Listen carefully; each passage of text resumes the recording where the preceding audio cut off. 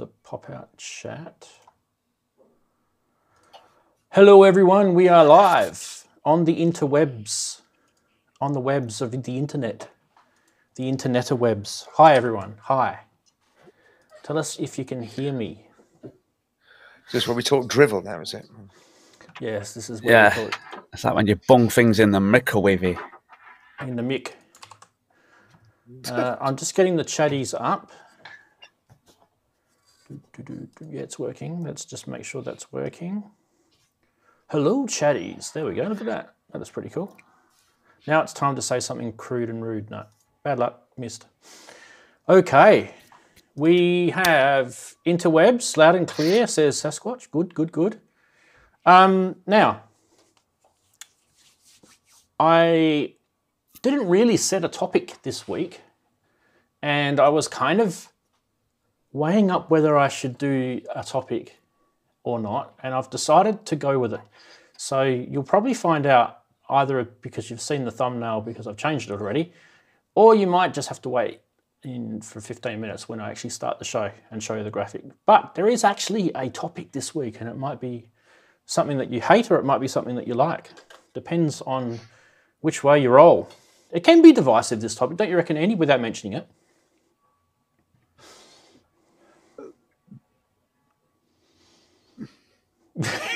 No, I didn't mention it. Yeah. You're about to explode then. What's divisive about it? Oh, I don't know. I just think some people like it, some people hate it. You mean that? Yeah, it's hard. It's hard. It's hard to not mention it, isn't it? It's going to be hard work today, isn't it? It's going to be bloody hard work today. Does it mean the title of the track or the title of the show or the actual? Well, the title of the show is already out, on. so you should have already worked it out. The title of the show is already on there, so we pretty much have given it away. Yeah. It's had Saturday Sonority all week, and now it's different. Now it's different. Yes. Yeah. What so is I this? was all prepared for some Sonority, and then all of a sudden, boom. What is this skullduggery? Hey, this unpreparedness. Skullduggery. The unpreparedness. It's good to see a couple of people joining up already. We've got a small but awesome group of chatties, and they seem to be building. Do believe though that a lot of people turn up at 2 o'clock. So it's hard for me to say that because it's actually 9 o'clock here. It's like I'm in a pretend time zone. It's actually 9 o'clock where I am, but really, where the majority of the people are that watch it, it's 2 o'clock. Yeah. I think it's been an interesting week for news. There's going to be a really kind of, how do I say it? Kind of different type of angle on the news this week. Normally we show a little bit of hardware, which we'll still do, but there's going to be some topics this week that might be of interest to everyone, and some opinions. Okay, Sasquatch has already worked out what the topic is. Good. Good. All right, so now Sasquatch has leaked that idea. I'm not going to say it until the start of the show anyway, but you guys can get yourselves ready for some thoughts. Get your brains into that sort of side of the world. That'll help you. Right. So yeah. And why is that not working down below? Oh, I know why. Because I haven't put it in there. It's just a black square, Andy. That could be a bit guest. Is Dean joining us or somebody else, or is it just us gang? Haven't heard from Dean. There it is. Look at that. Beautiful. I haven't seen Dean. I haven't heard from him. So, mind you, I haven't actually reached out to him either. So, not on purpose either. Just life happens. Weeks go quickly, don't they? Yeah. Don't you agree? Like 1 minute you're here and the next minute you're here again. It's like, and the week has somehow inserted itself in between. It's been a crackers week this week. We've got a good tale to tell about that one. We got a bit more COVID happening here as of today, actually. So we had you guys remember we had lockdown last week. When I actually did the show, we were actually in lockdown. And then they released the lockdown, and we're all running around with masks on. I felt like I was Batman. And well, we still are. We've still got to wear masks whenever we go into somewhere. And then they found another couple of cases, so we are just running around with masks on still. So yeah, how many's a couple? I think that we've always got cases, which are like international travellers going into quarantine. So there's always, you know, a steady 3 or 4, you know, 2 or 3 or whatever it is a day that come in that have COVID. But when I'm saying cases, I'm talking about community cases that have actually got into the community. So they take it a bit more seriously here when they get them in the community. So yeah, at the moment there's 3 community cases active. Is that all? That's all. I mean, seriously, I mean, that's like, it's a dream negligible. for some country. I mean, seriously negligible. Yeah. You've just got to be glad that your government saw it. I mean, it looks like we are coming out. I mean, I don't think it'll ever properly go away. I mean, it's going to be, I think, a bit like the flu virus or a common cold. Really, it'll be around. But given that most adults now at least adults above sort of 45 and now 40 to 45, you know, once that vaccine's been rolled out, you know, I think that then we can have something resembling normality, because we still haven't got back yet. I mean, I know they've opened up pubs, but I went to a pub in the week and was standing outside in the freezing cold, really not enjoying myself at all. I thought I'd rather not be doing this. You know?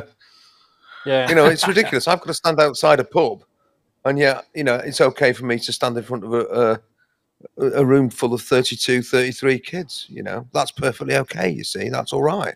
Yeah, that's so in my city tomorrow there's a big football game on where there's probably going to be about 45,000 people going to a stadium. So yeah, contradiction much. The interesting thing that's happened though with this particular case is that it's a security guard that works in a quarantine hotel that's picked it up, and he's had his first Pfizer injection already. So he's in between the first and the second. So he's actually been inoculated. And that is a bit of a head scratcher as far as I'm concerned, because I actually don't really know, do you need the 2 to be fully protected? Is it? Yeah. Or yeah. It's kind of a weird one. They're saying here. So go on, Daren. Oh no, I was probably going to say the same as you. The thing is, they reckon it's something like, is it 60%? 60% off your first one, and then it gets up to the full. Well, it's not 100%. It's about 90%, I think, for the Pfizer. 95, yeah. After the second one, but it takes 3 weeks after the second one anyway. Yep. So you can still catch it, and even then you can still catch it, even if you've been inoculated both times. So yeah. You can still get it, but it stops you becoming. They say it stops you becoming seriously ill, and it's reduced the risk of dying down to almost 0. So you know that, and also there was a statistic this week that was saying that it also means it's far harder to transmit it, because the actual virus load in your body is much lower because of the inoculation, and weaker as well, which seems like so.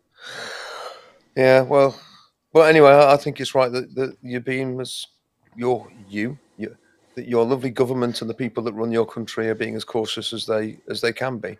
I like it too, but while still allowing football games to take place. Because let's be honest, the world has to stop for football, doesn't it? I mean, I just want to come back in life as a footballer, because obviously they're completely immune. They're having a rave in Liverpool last night. Yeah, but again, I thought good. I like this idea. Get it all going again. Try these experimental things, and if it comes back that there's no discernible risk, or there's nothing's happened, then things can start happening again. We'll be able to have hopefully festivals in the summer, or Synth Fest in October, that sort of thing. Well, yeah. Well, there's going to come a point at some point, surely, that it's going to be constantly coming out, like you say, like the flu. And you can't lock down every time it comes out. There's going to be another pandemic at some point. And is this going to be the new rule? You lock down every time we're never going to be out of lockdown otherwise. It's stupid. So I don't get it. Why can't we just have these things like Synthfest and just walk around with masks and hand sanitize and, just do the things that we have kind of now gotten used to doing over the last year or so. And I think, you know, that's probably going to be the way of the future for a while until, you know, the people that wear the white coats can work out something better than what they've got so far. But I think, yeah, I mean, where I am, I'm grateful, don't get me wrong, but I think the lockdown is not a sustainable thing. The quarantine is not a sustainable thing.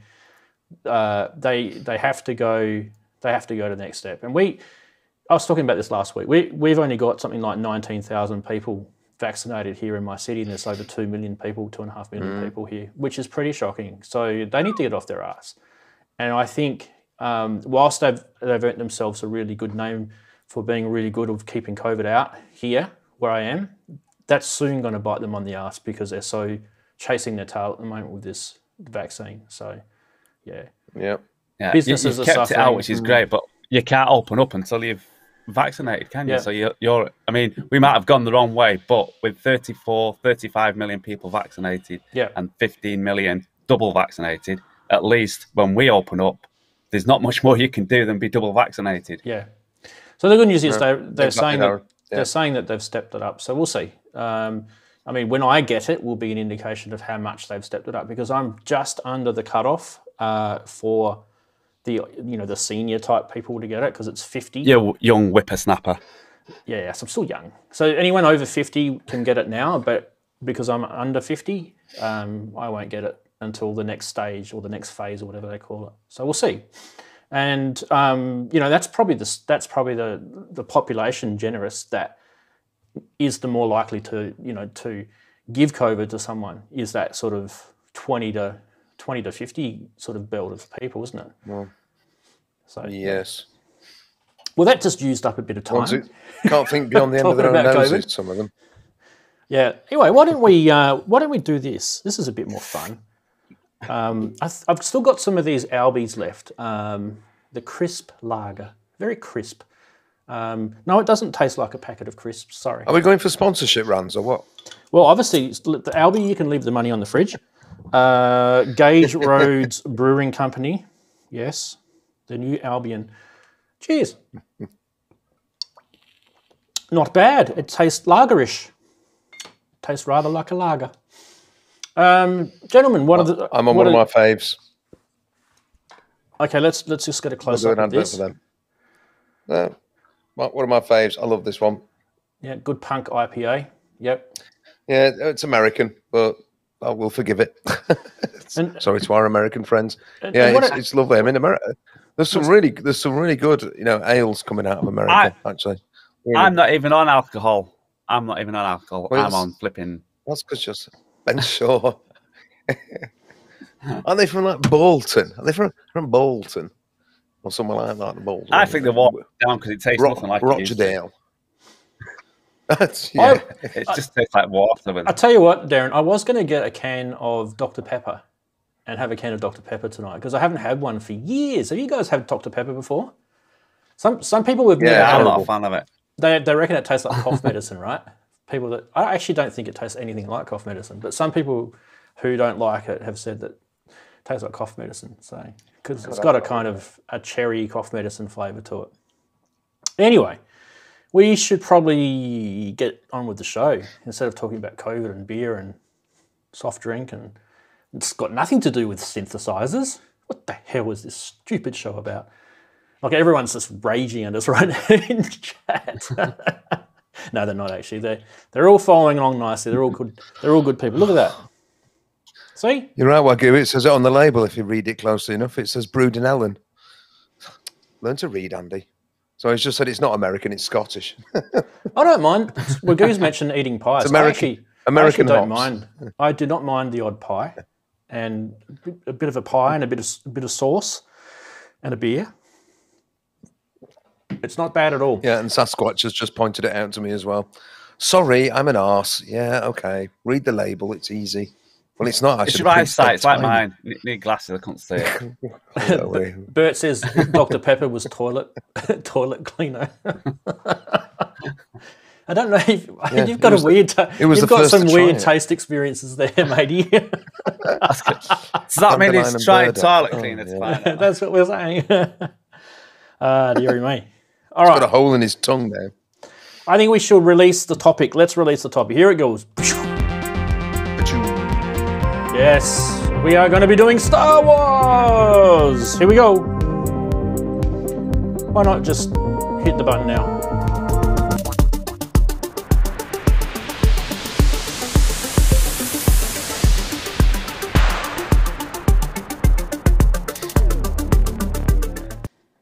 Well, hello, welcome to another episode. I don't know how it gets to this crazy amount, 113 I think we're up to. It is Saturday the 1st of May, pinch and a punch for the first day of the month. Geez, I'm childish, aren't I? Anyway, big welcome to you guys.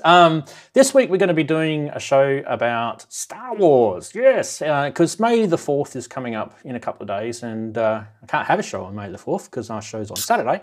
So we'll come in a little bit early. What I thought I'd do is I'd do you a favour, and that is I'm going to give you some material that you can go and impress your mates with, especially the non-synthy mates. You can go and have little conversations down at the pub, tell them all the stuff that you know about Star Wars, and make sure you do it on May the 4th because that would make it a bit better. But anyway, what we might do first is say hello to our lovely guests who are the stalwarts of this show, starting with Andy. How's your week been, Andy? Daft. In a word. That's a good northern word, daft. Well, I've been without phone, as in landline phone, and internet, Monday, Tuesday and Wednesday. Oh, no. For the most part of Wednesday. I got home early on Monday because I was going for a dermatology appointment and blah, blah, blah. It's just a medical thing, checkup kind of thing. And internet was fine. I even got a phone call from them saying, can you come a bit early? Yes. So off I went for this appointment, got back, no phone, no internet. Line absolutely dead. Get in touch with my provider who sends me a text message back on my mobile saying, yeah, there's a fault on your line. We'll send someone from OpenReach out. May take 2 days. Well, it did. And then when the guy actually got here, my neighbour had to let him in. But apparently my cable, you know, we have these green boxes at the end of our roads that provide all our phone lines and broadband and all of that. Well, but my cable to mine had been cut through, either by a previous engineer, not that I'd been cut off, but it had been simply the cable had been cut through, or it had been gnawed through, more likely by some rodent such as a mouse or a rat. Well, so yeah, Monday, Tuesday, Wednesday, no interweb. Then my new computer's arrived, but I've not had time to get it set up. So my lovely new computer is sitting on the table in the living room, not set up yet. So next week, I'll be doing this from the new machine. But I thought I'm not going to risk it, you know, setting it up 2 hours. So if I try and set it up just before this and I don't get it sorted and nothing, so I thought no, I've got a week to get it going then. So yeah, that's arrived. It looks great. It looks really lovely. So I'm looking forward to that. Are you going to run the show next week from your new computer? Well, such issues are in the air at the moment, but perhaps we best not talk about such matters. Let's not get ahead of ourselves. Not me running the show. Yeah, exactly. All right. Big hello to Daren. How's your week been? Nice of you to be here again. Very plain. I've not done much this week at all. I've had a chill week. I sent off a collaboration track to the person who to the person who I was doing it for. And other than that, I've not really done much. I've been sort of studio non-existent for a week. So it's probably my second time in here. So that's basically all I've done this week. I've had a complete shutdown for a week, just to have a break. What did you? Were you finding yourself on a park bench twiddling your thumbs, or? No, that's where I needed to be honest. No, I just with constantly writing the tracks, I thought it was just getting a little bit, just needed a break really. Sort of too many ideas, and it was doing my head in because I wanted to work on one track, and I've got ideas for this track, and I want to do that, and I don't get through the summer. I don't get as much time to work on stuff, so it really drains you by the time I get back to get a couple of hours doing things I want to do. So tomorrow, I'm going to try and write a track Sunday morning from 10 o'clock and try and get it out for 4 o'clock. So I don't even know what it's going to be. I've got an idea for one, but I'm going to do it by the time I get home from work tomorrow, which is going to be 10-ish, I would say. Get up here. So say 11 o'clock. So I've got 11 o'clock till 4 o'clock to do a video, do a track, come up with a track, come up with a video, and upload it for 4 o'clock. So I'm going to see what I can do. No pressure. That's it. No pressure. I've done one before like that, so see what happens. I've got a little idea of what I want to do, but you should video yourself doing that. Tomorrow. Seriously, you should time lapse it or something. I keep saying that I need to get some cameras because I want to get some cameras up here and I can do like just looking in the studio while I'm writing and type of stuff. So I need to do that. Just put a GoPro in there and put it on time lapse mode. It'd be simple as, and then you can just stitch that into something else that you've got. It'd be a good idea. Anyway, food for thought. Food for thought. All right, we're going to be saying hello to these other wonderful people, which are called chatties. We couldn't come up with a better name last week, could we? We were talking about whether chatties was a decent name or not. But hello to everyone who's joined us in the interwebs. And I think Native VS got the Guernsey this week, so big hello to you.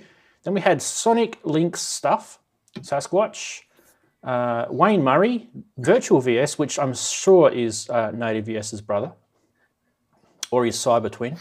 Then we had Corrosive Abuser, and scrolling down, Martin Taylor. Big hello to all of you guys and girls if you are. Keep gender out of this, Rands. Human Error, big hello.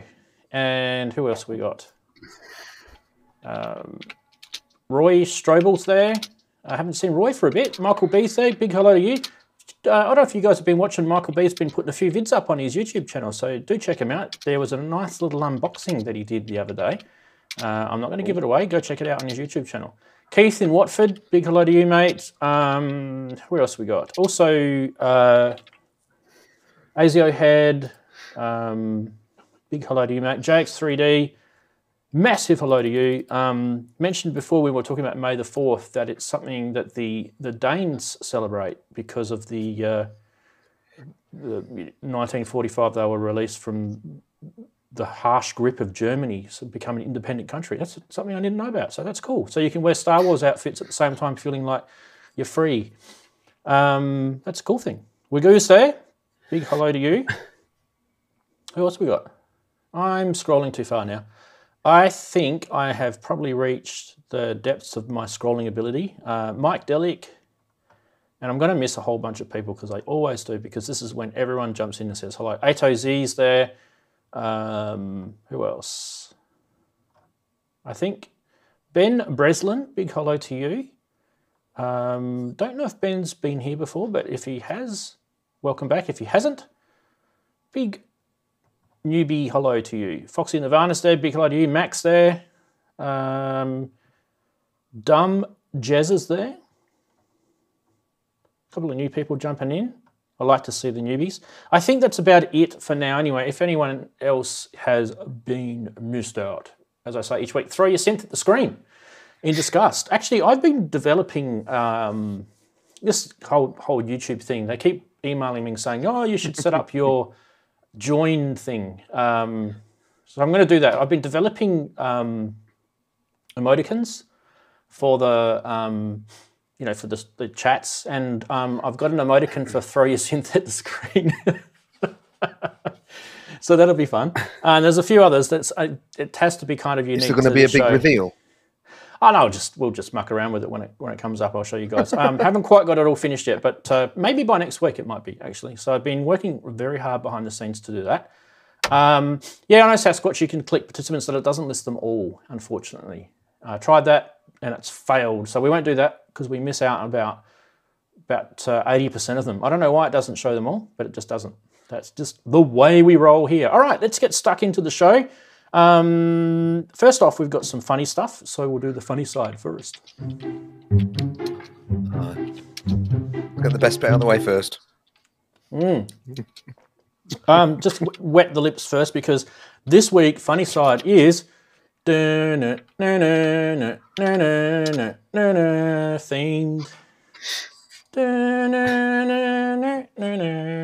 Anyway, my PC is now the ultimate sound creation tool in my studio. Your sad devotion to that doorless religion hasn't helped you make any decent tracks. I find your lack of knobs disturbing. I like that. It's pretty cool. We're going to have a whole bunch of Star Wars themed memes this week, so I do apologize in advance. Okay, what else we got? We have got this one. R2D2, you must get this file to Obi-Wan Kenobi. Many Bothans have died to bring us this information. He's our only hope. Ha ha! He put the synth in his bum. You guys won't get it unless you're a synth meme enthusiast, but there's a Volker in his hand if you're wondering. No one will get it. No one will get it. Here we go. Keep going. And you still haven't found the droids you're looking for. From R2D2.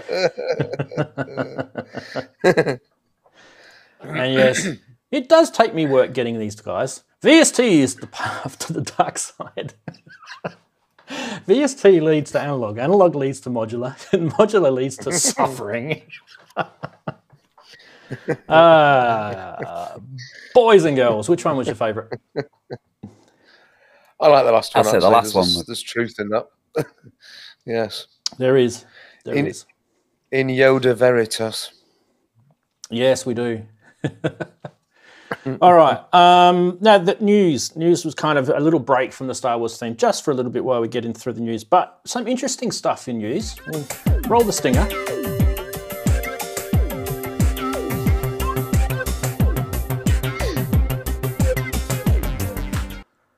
Now, like I say every week, there's always going to be a bit of hardware news. But before we get into that, let's get into this. Did you guys get this email? Dear Reverb, No.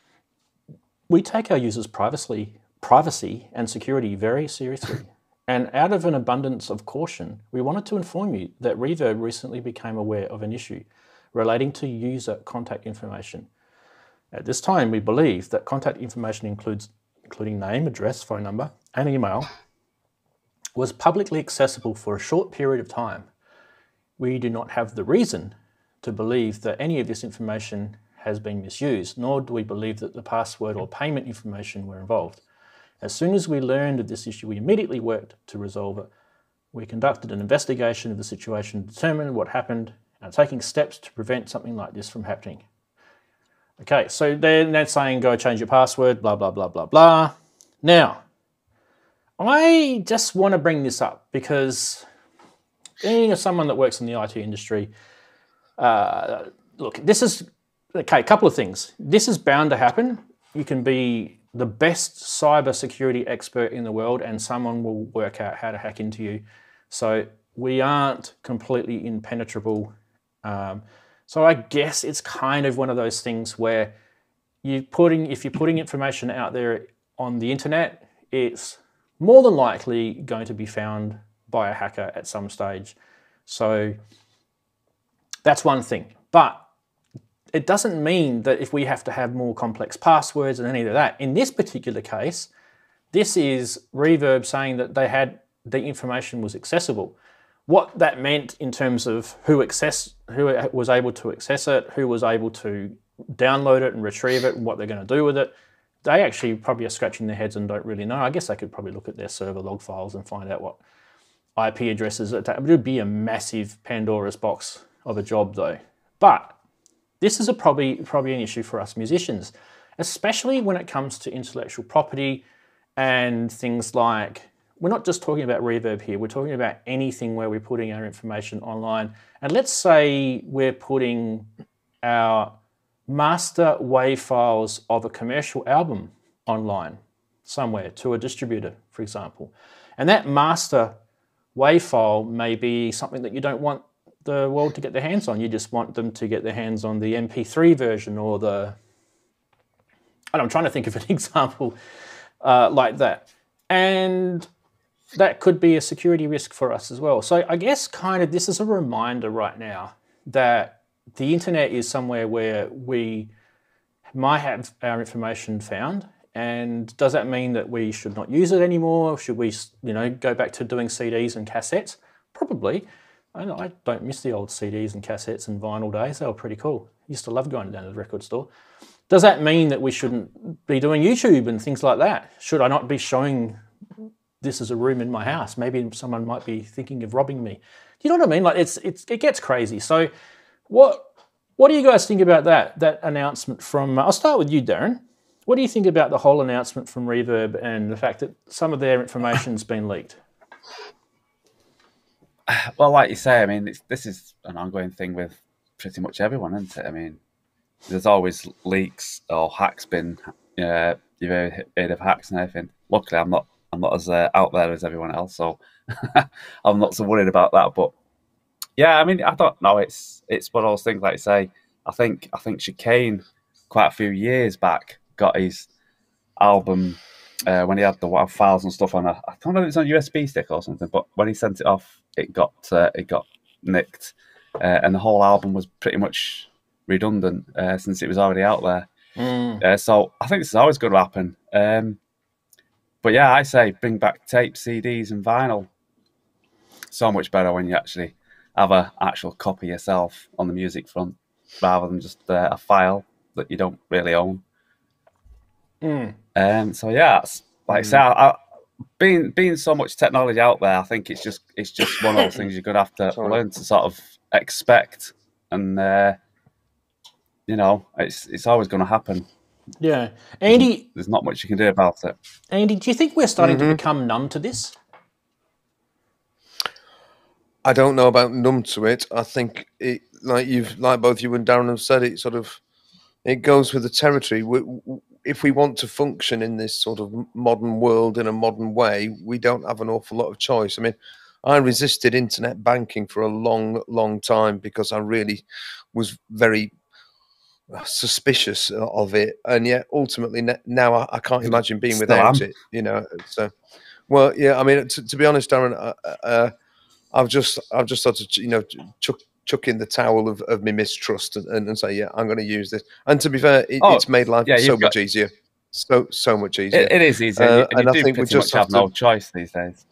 Yeah, we just have to trust that the people that we are entrusting our details with are going to try and keep them as secure as they possibly can. But like we all know, if people are determined, they'll usually find a way.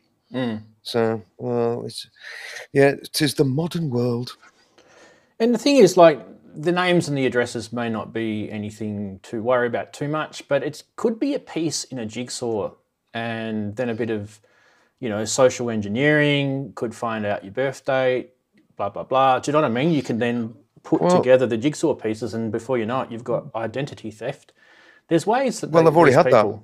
You've already had it? Wow. Already had that here, yeah. I mean, I started getting letters from, letters started arriving from the Inland Revenue, from Lloyd's Bank, from Company's House, and all sorts of places for a company which had been established at my address.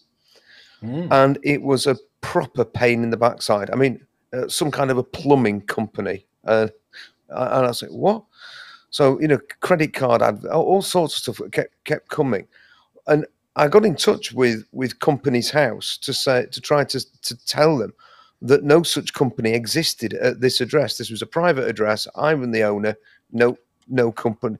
And they said to me that I had to prove that no company exists. I mean, how do you do that? And then I said to them, I said, do you not run any checks? Do you not run any checks when somebody's registering a company as to who owns that property and whether they are actually establishing a company from it? Oh, no, we don't need to do that. It just means anybody can go in and use any old blithering address. But it's frustrating because, I mean, things like credit card applications or bank account things, that can impact you personally. I mean, it took a lot of sorting out. I mean, we're dealing with Lloyd's Bank to try to get them to understand that I didn't have an account with them. That wasn't my name, and no such person lives at this address. It was just a battle. Somehow, somewhere, someone had got various things and used this address. So, wow. It seems to have stopped now, thank heavens. But well, there you go. And it might have been something very small that they've just pieced together by, collating that information from various bits. I mean, we all know about the 500 million odd accounts that were retrieved from Facebook and things like that. That was not that long ago either. So, we're looking at this it's happening quite a lot. And I actually wouldn't be surprised if it's going to happen more, because of the intelligence that they've got out of that 500 million accounts would be huge, whoever's got hold of that. So anyway, I just thought I'd bring it up because... information's worth, so it's going to happen. Yeah, it's something that we need to keep in the back of our minds when we are blindly just uploading stuff and putting our details out there. We maybe just have a bit of a 5-second breath and just sort of think, hang on a minute, is this really, do I really need this sample library, and do they really need to know where I live? Example. All right, let's get back into the news. We are going to talk about this, which I know we've heard all week. It came out, I think, Monday. Sequential have been purchased by the Focusrite group. So it's not exactly new news by the time you get to my show, but I think it's actually worth talking about. And there's a reason why I want to talk about it with you guys and also the chatties, and probably more so all of us all together. One of the things I'm actually really, really keen on this is the fact that Novation are part of the Focusrite group, which are a synth manufacturer, and Sequential obviously are. And imagine, at the moment we've been told they're going to be separate companies still, but imagine if those two companies started banging heads together and making a synth. How cool would that synth be? Let's just have a bit of a thought there. What do you think, Daren, if there was like a merge between Novation and Sequential with a synth? How cool would that be? I think that'd be awesome. And I don't see why not. They can still keep the two separate companies apart doing their own stuff, but they can still, like you say, bang their heads together and come up with something combined. So I still think they could work that way. I won't be surprised if that happens at some point as well. I think they'll slowly merge more towards each other. How separate they'll stay in the end, I don't know. But yeah, I think that'd be cool. Yeah, like maybe something like the Tempest, but with the circuit sequence system, or something like that. I don't know, as an example. That'd be pretty cool. What about you, Andy? What are your thoughts about this merger?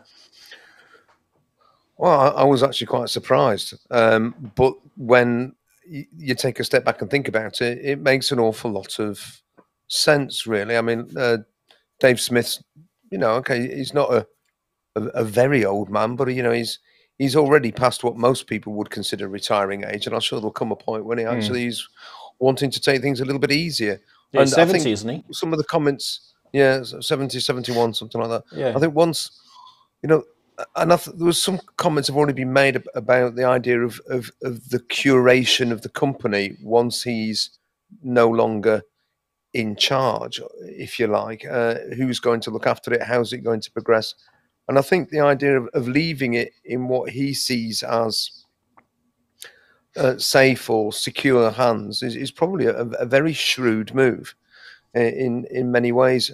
Obviously, there's the idea of collaboration between Sequential and Novation. I think everyone's a little bit keen to see something happen there, even if it's not initially planned. I think a lot of people will be going, "When's it going to happen? When's it going to happen?" And thereby, there was also the comment, of course, with the passing of Chris Huggett, who was Novation's main sort of synth head, that there's maybe a bit of a gap in innovation for a creator, and maybe there'll be people from Sequential who could come across and sort of do something. I'm sure they're not without it, Novation. I'm sure they've got plenty of people, but it was just a thought which I thought, well, maybe we'll see. I just think it's good. I think that also the idea that that Sequential is now under the umbrella of a UK company is also really quite exciting. So maybe we'll actually get sort of Sequential gear perhaps a little bit cheaper, maybe, possibly. God, I hope so. Just being entirely selfish. I think, well, we'll wait and see. We'll wait and see. Well, our country's just signed a trade agreement with the UK, which it's silly, really, because we're still alleged to your queen and everything. But anyway, we've just signed a trade agreement with your country, and there'll be like tax-free purchases between both countries now, which is good for you guys because you can get all the mining and pastoral products that we sell, and we can get all the cool, whatever you guys sell. What are you saying? Nothing. Yorkshire chocolates or something. Yeah, you can have Yorkshire. FD or something. No, like Focusrite. There you go. Okay, let's get back into it. Yeah, so I just thought that was interesting news, and yes, I know we've been kind of digesting it all week, but good on you, Dave. You know, he's planned his retirement, I think, and that's kind of the most thing. He was probably thinking to himself, what am I going to do with this company? I can't hold on to it forever because I'm not. You know, he probably wants to be immortal, but he's not immortal.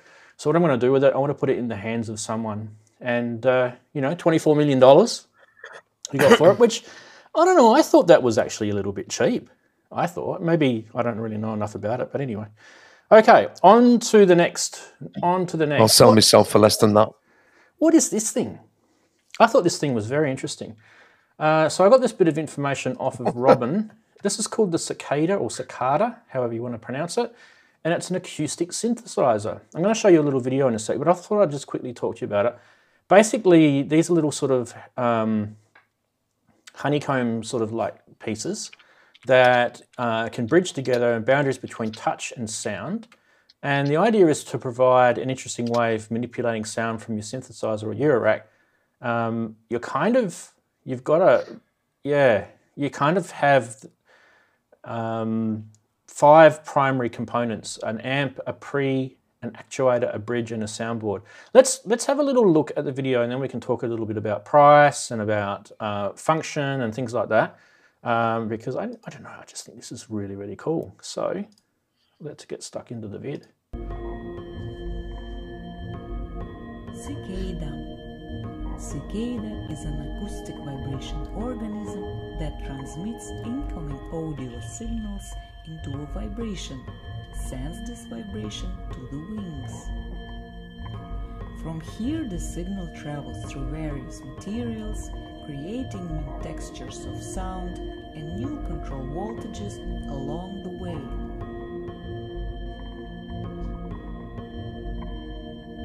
Cicada is made of pre and dual amp, actuator, soundboard, interface, and wings. Cicada is a sound art object built for elbow rack and modular systems with the idea to go beyond electrical and connect synthesis with the physical world.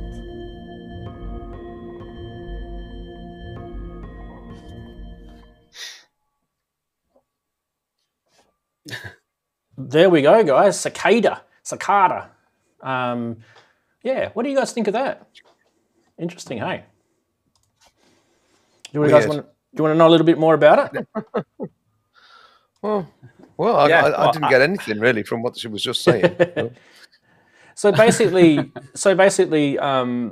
those little wings that you see on it, they're kind of like, I was sort of working at it, it's kind of like vibrations and things from different elements that it can bring the sounds into your Eurorack or your modular gear.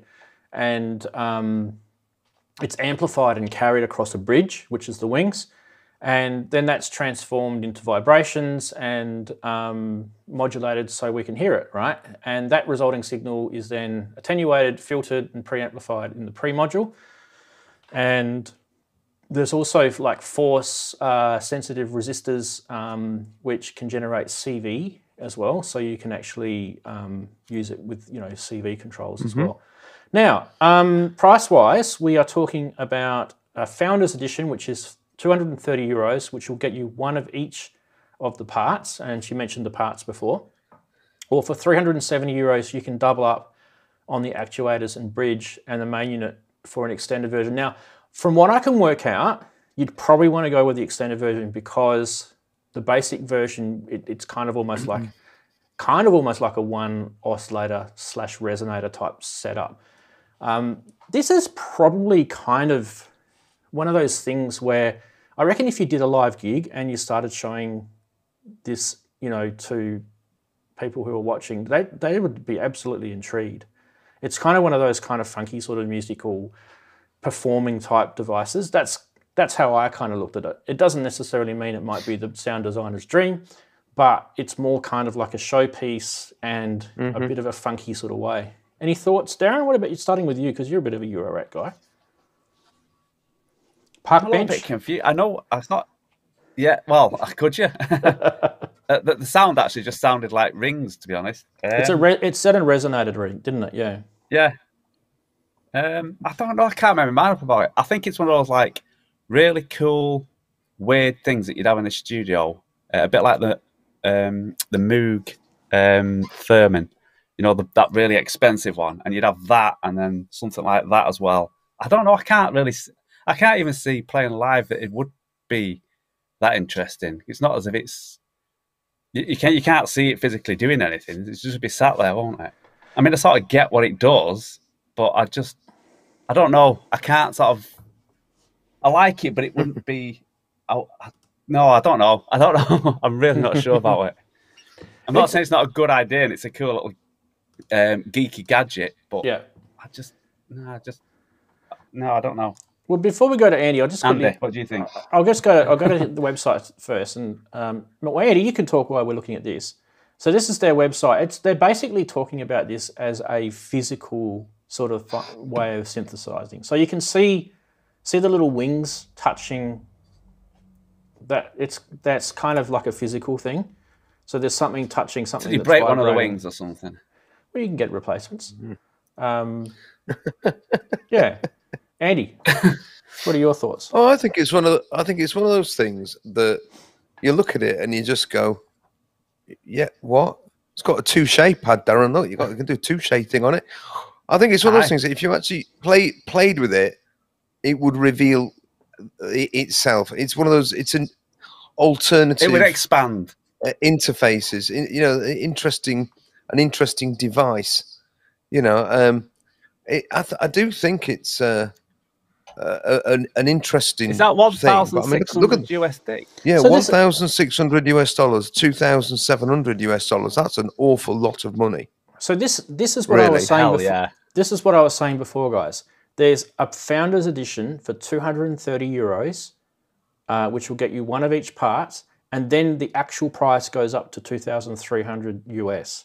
So it's kind of like, yeah, like I don't see, that's like a massive difference. That's almost like 10 times the price. That doesn't really sort of wash well with me. But hey, maybe, I don't know, maybe the Founders Edition is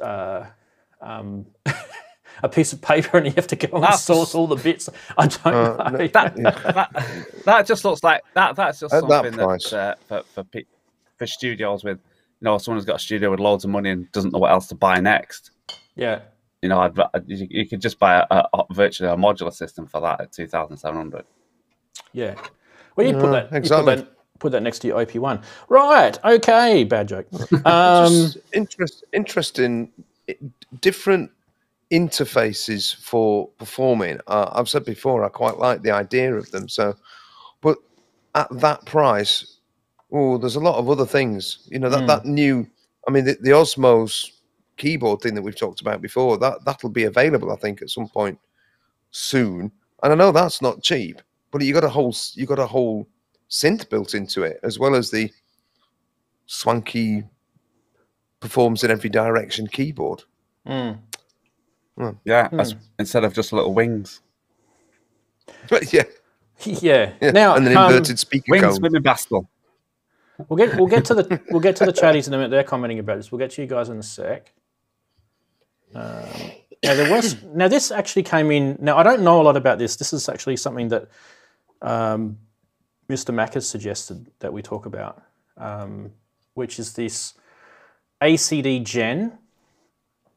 And I did get the website up. Now I'm going to be kind of flying noob on this.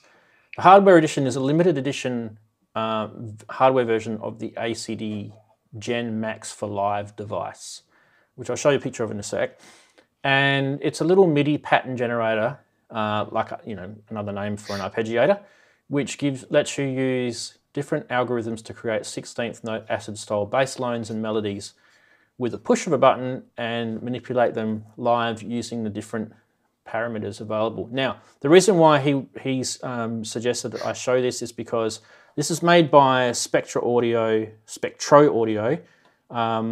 in Brazil, and the creator has just re-announced that they're going to be reshipping these. They had some trouble getting these things made during COVID, as we all probably would understand. Right, so let's just turn this off. Now, I do have a video for this, so hopefully we don't get a copyright strike playing the video, but let's have a little look at the video. Hi everybody, this is Geekery from Spectra Audio. And today I have 3 great news related to ACDGen Hardware Edition. First, I'm excited to announce that we're finally releasing another batch of hardware units.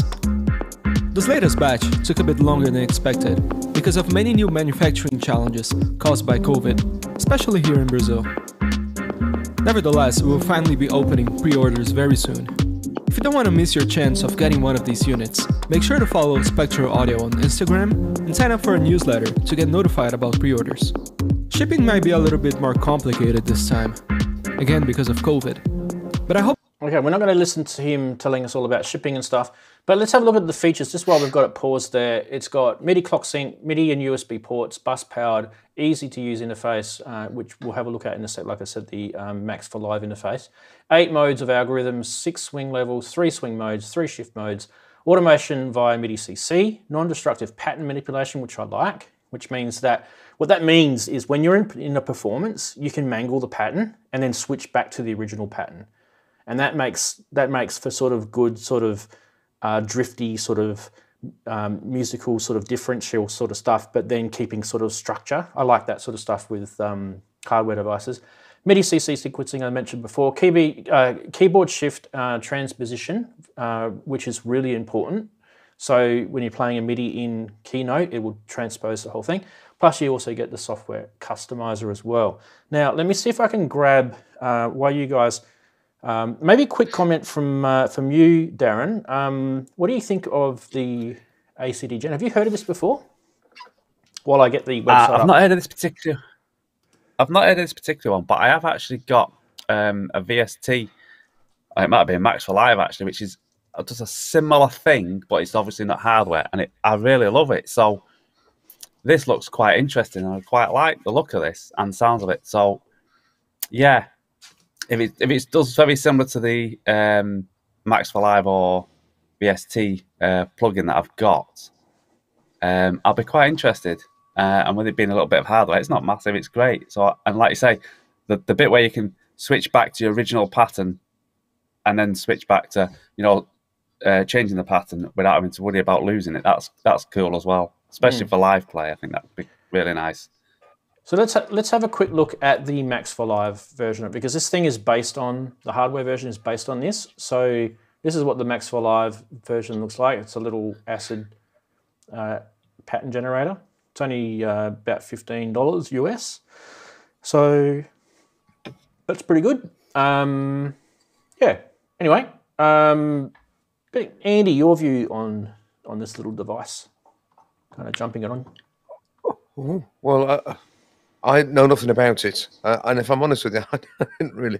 I think I've got my stupidity cells switched on big time today, because again, I was listening to it going, I'm not really understanding what the man's talking about here.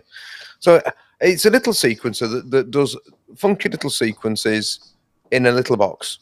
Yeah, here's the website. Here's the website. What's not to like of it? I mean, again, the price there, $280. It's not a huge sum, but don't really know. I don't know. It's all covered in mud.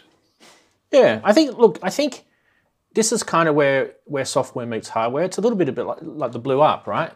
You guys have seen me. Yeah, some people are mentioning the noodler in the chat as being perhaps more flexible or something. But yeah, I'd say don't really know much about that one either. I'd say the Blue ARP would probably be the ultimate one. Yeah, because that's very similar. The Blue ARP is a pattern generator editor, and it came from its roots of being a software VST like this thing. So yeah, kind of similar. Yeah, but thanks, anyway, human error. Yeah, click reset. Thank you. Let's have a look what Stephen said anyway. So great thing about it is its performance. It's all So that's what I picked up. It's all about. It's pity that we probably should have found some more videos on it showing this thing in performance mode. Maybe there was more towards the end of that video. I didn't give it a good run. It's a 7-minute video though. But yeah, like it's like I said before, it's kind of cheap, you know, 150 quid or 280 euros or US dollars. And yeah, I personally, because I've got the Blue ARP, and I've also got the Noodler, I'm probably fat and happy with that sort of stuff. But yeah, what we might do is we might revisit that. So I'm actually thinking about doing an arpeggiator episode for the live stream. So I think that would actually fit in nicely to show products that are out there that are kind of like standalone arpeggiators. Because I do want to kind of touch on synths that have got arpeggiators. I want to touch on little hardware devices like the Blue ARP and the Noodler and this. And I also want to talk about Euro-rack modules that have got ARPs in them as well. So that will be coming up. I don't know if it's going to be next week, but maybe if I get time to set the video and content up, it might be. Never know.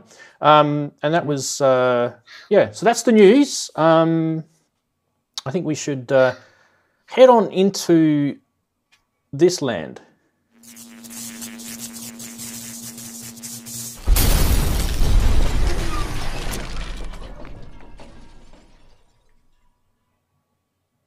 There we go. We finished the stinger. Waiting patiently for it to finish. I just got to get off my ass and change it one day. Why am I showing Moog Source as a... it's not a scam, but it's an interesting price. I don't know if I'd pay 3,000 US for a Moog Source. But I think the actual reason why we're showing the Moog Source on this show is because... Drum roll. You've got to turn this off first. This reason. Did you work out the link? I bet you weren't even thinking that, were you? So it is a Star Wars themed show, and I thought, geez, that's a bit of a stretch, isn't it? So yeah, you can get yourself a Moog Source because Luke used one. And if you really, you know, if you really want to create those Star Warsy sounds, I have, by the way, disclaimer, I don't think any Star Wars sounds were made on a Moog Source, but just in case, I mean, there was a Luke, he had a photo with one. Maybe there was, I don't know. But you can get one for about 3,000 US. By the way, just so we know, it generally sells for around about 1,500 US used, this synth. So that's probably in a little bit more sort of pricey sort of range. But anyway, let's keep going. Next one we've got is this one. This one is really kind of interesting. Did you guys see recently there was a bunch of videos floating around Facebook and social media about Battlestar Galactica and Cylons and how they made the Cylon voice? And if you didn't know, they used one of these with a bunch of other things, but pretty much mainly one of these. And yes, you can say by your command as much as you'd like. After you've spent £7,000, you probably might need to say by your command to your wife after you've told her that you've spent £7,000 on this. But it's probably actually what they're worth. But it even says in here, it even says Cylon Synthy. I just noticed that. I didn't even actually realise that. How cool is that? That's got absolutely nothing to do with Star Wars, but science fiction, a little bit of a slight, I don't know. I just thought, yeah. Sci-fi. Question just is, do you know whether that's a vocoder with its own sound generator in it, a bit like the VP330, or do you actually have to, is it just a machine for imposing one signal on another, like a traditional vocoder? I suspect it's just a traditional vocoder, and you have to plug microphone in one channel, synth in another, or some other sound source in another. No. I'm pretty sure that it generates the sound from just an audio input. I'm pretty sure, but I could be wrong. I am not a massive knowledge person about this particular type of vocoder. No, I don't know much about it. Yeah, either. Maybe one of the chatties. Let's have a quick look at what the chatties are saying. It does take a couple of seconds for them to catch up. Wagoo's just said, I don't think so. The Cylon signal chain uses the ARP 2500 oscillator. Yep. Yeah. There you go. So there's your answer. It is just a traditional vocoder. You need both bits. You need to, Yeah. And well, I mean, the EMS. It's obviously they're rare. There'll not be many of those knocking about.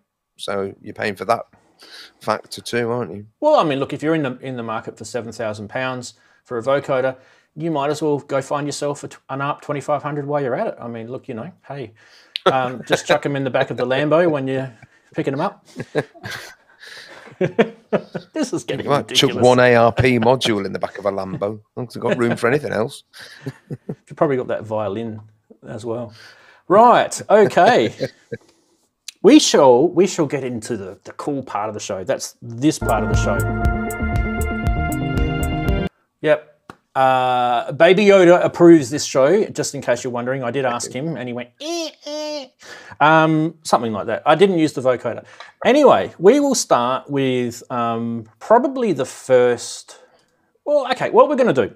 What are we going to do? We're going to talk a little bit about... Not Daren, me. Sorry, Daren. You can talk if you like, Daren. What we're going to do is we're going to talk a little bit about Star Warsy type things, right? And what I thought I'd do is I would talk... I'm just getting some graphics up while I talk. What I thought I'd do is I would start it. I'm not going to show you everything out there that is potentially in the world to know about Star Wars music and synths and sound design and things like that. But I thought I'd show you some cool things. And this actually, it's your fault. You guys who are watching, you're to blame for this show, because last week you asked me to do the R2D2 patch on the 2600, right? And as a result, guess what I'm going to be doing? Yes, I'm going to be doing the R2D2 patch on the 2600. The CTPO. Okay, so in order to do that, we probably need to... I need to move my chair back, and we probably need to go to this view, and voila, monsieur. We have a R2D2 patch. And so for those playing along at home, copy where all the patch cables go. Take a little pause the video. No, I'll go through it a little bit with you so you can understand. But I've got this actually firing off on the keyboard, and it sounds a little bit like this.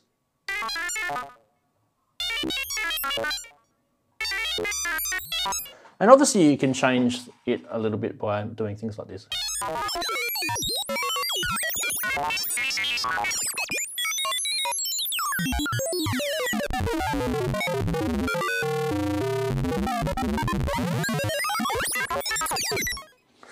All right, so there you go. I did the R2D2 patch.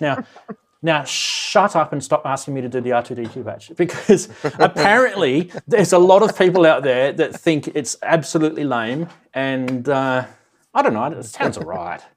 Okay, so what is it? It's, well, let's go back to it. Let's quickly, for those who really, really love R2D2 and think he's awesome, there is a part of it where he uses his voice and he uses the preamp and the envelope follower.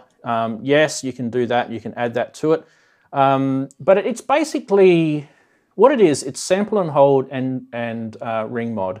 And so you're actually not even using the oscillator voices. What you're doing is you're using the oscillators to pitch modify the ring mod, and you're using an LFO and a sample and hold to then mangle that up.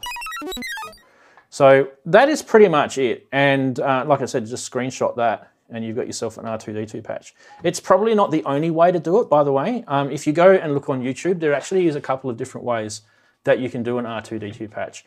But just in case, we'll just double check if he approves. Yep, R2D2 approves. He even said this.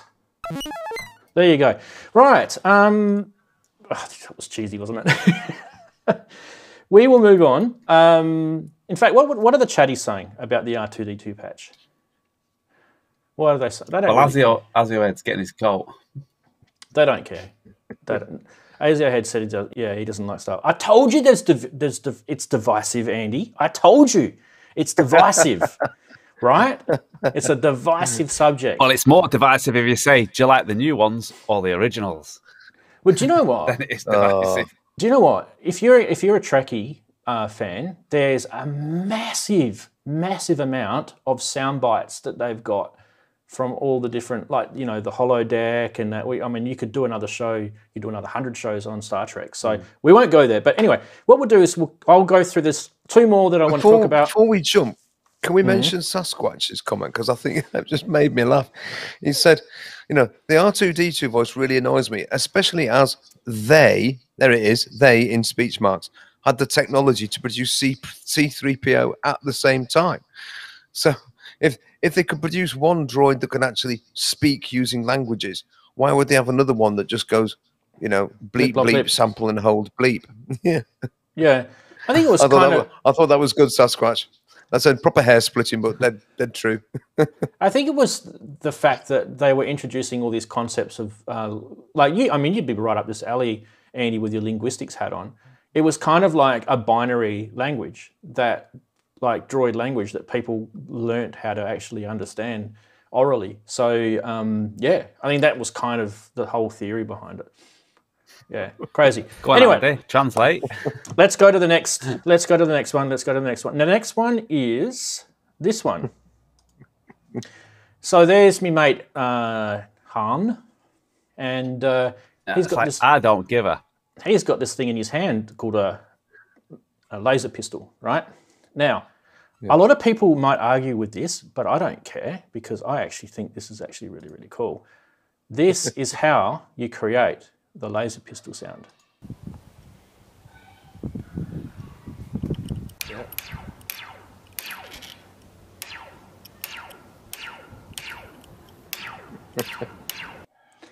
And if you don't believe me, it is actually, well, it's on the internet, so it must be true. No, that is actually how you create it. There's also another way as well. There's a million ways of doing it, obviously. Yeah, but, well, sometimes you can hit a railway track, it does the same thing. But you shouldn't be playing on the railway tracks, by the way. I actually do remember, I do remember, was it Ben Burt, the guy that does all the sound effects? I do remember a video where he was talking with George Lucas. This is a long time ago. This is before the internet, where he talked about going out onto some telegraph pole and some cable, and he talked about banging it with a pipe. So it wasn't quite like that. He banged it with a pipe, so it probably got a little bit nicer sort of sound. But yeah, I do remember him saying that. Now, some people would argue that that's not actually how the laser sounds. So let's just see if the chatties are throwing their synths at the screen right now about that one. Let's see if they are. Ooh. Yep, I think they're agreeing. Anyone else? No? No one's rebutting it. Okay, I think we've escaped that one. All right, let's do the last one. And that is the light Saber sound effect. Now, I'm probably going to risk getting a copyright claim on this because I'm actually going to play you a video where Ben is actually talking in an interview, and what he's talking about, I'll just sort of kind of introduce you to the topic. This is a really big, long sound design video where he's been interviewed about all the different sound effects, where he does actually talk about R2D2 and things like that. But this particular part, he's talking about the light Saber sound effect. The hum sound is originally from a low-pitched hum noise from projection equipment, which we'll talk about in a sec.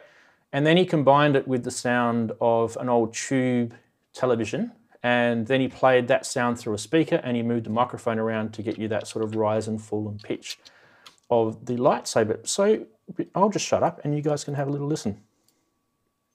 A projection booth with some very, very old simplex projectors in them.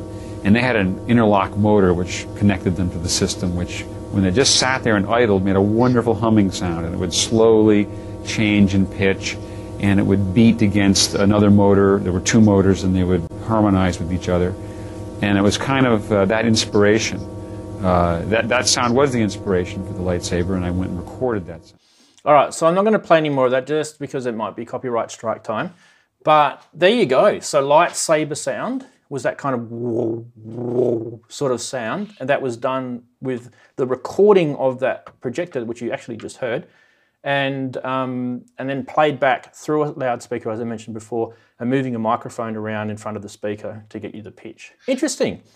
So I've broken Pandora's box right open. What do you guys think of this topic this week?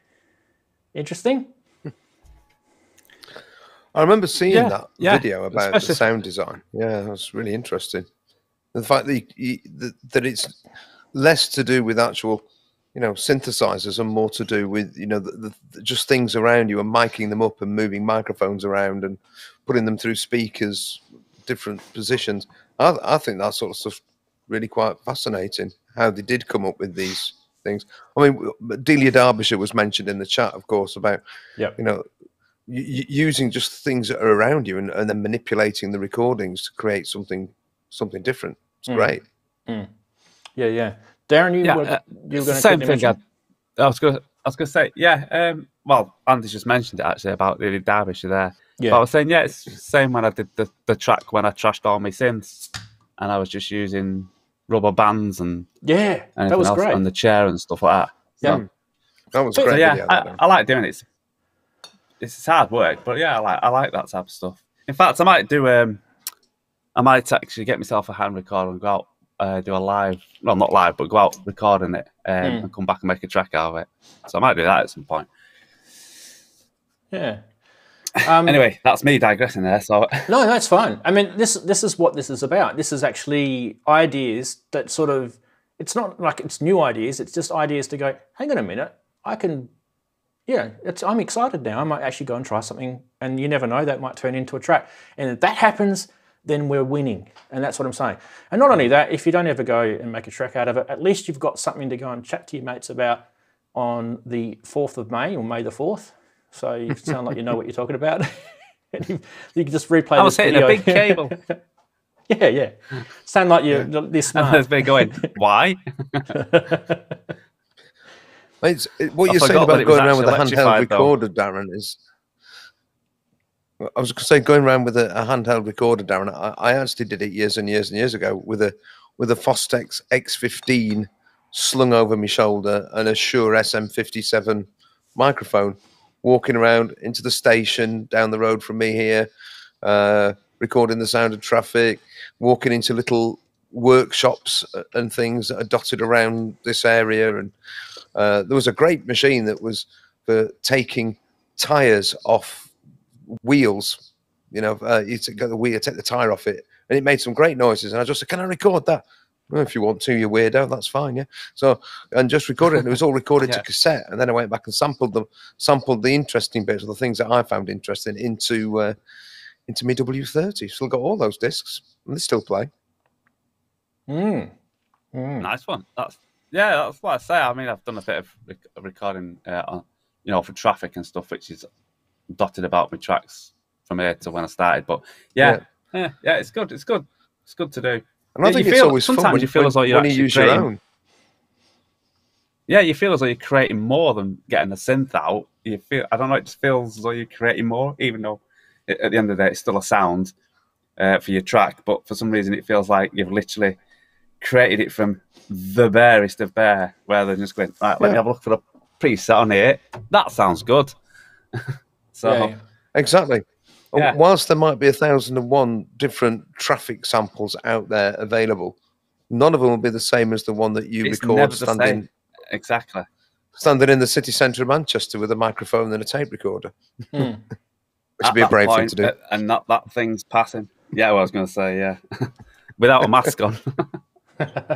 Well, the chatties have been saying some interesting stuff. Like, for example, John Shea, I don't know if he's saying or he's asking or if he's confirming Ewok log drums on a DX7. Interesting.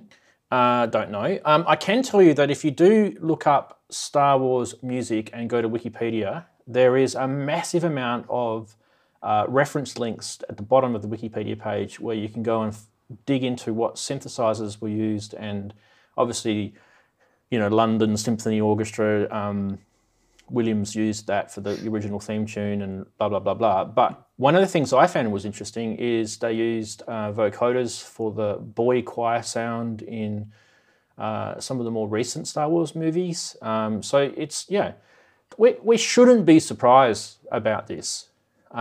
We should not be surprised about it. I love the fact that people know what some of this sounds like.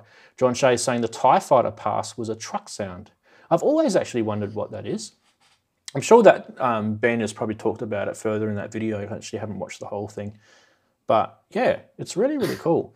And look, these sounds have become synonymous. We're just so used to them. We immediately think, because you see a laser or you see the lightsaber, you just think that's what it is. But yeah, how fake is it really? Like, so fake, isn't it? So it's actually cool.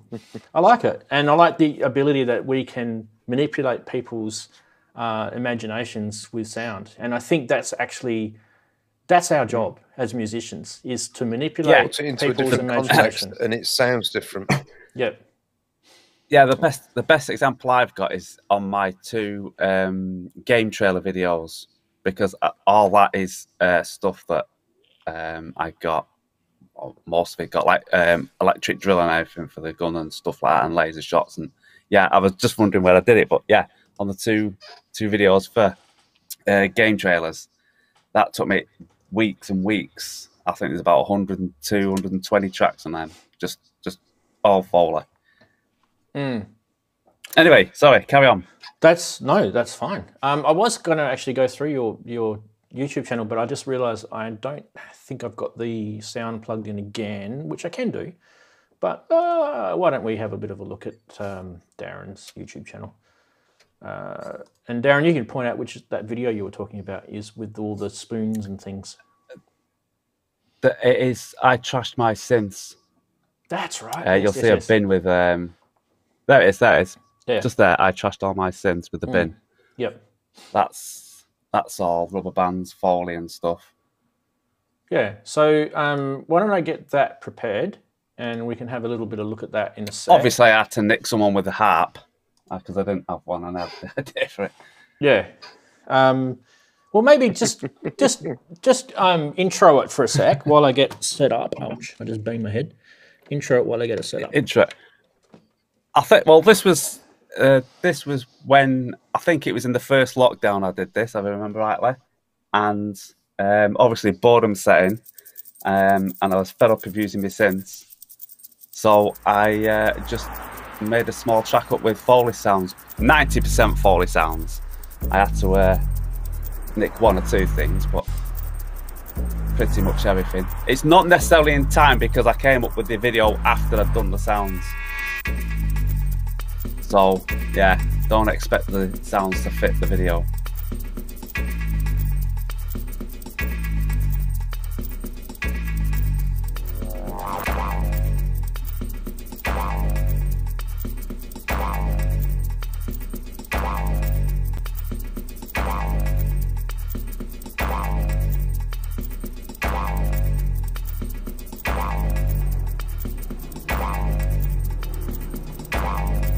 On the spinning glass as well, yeah.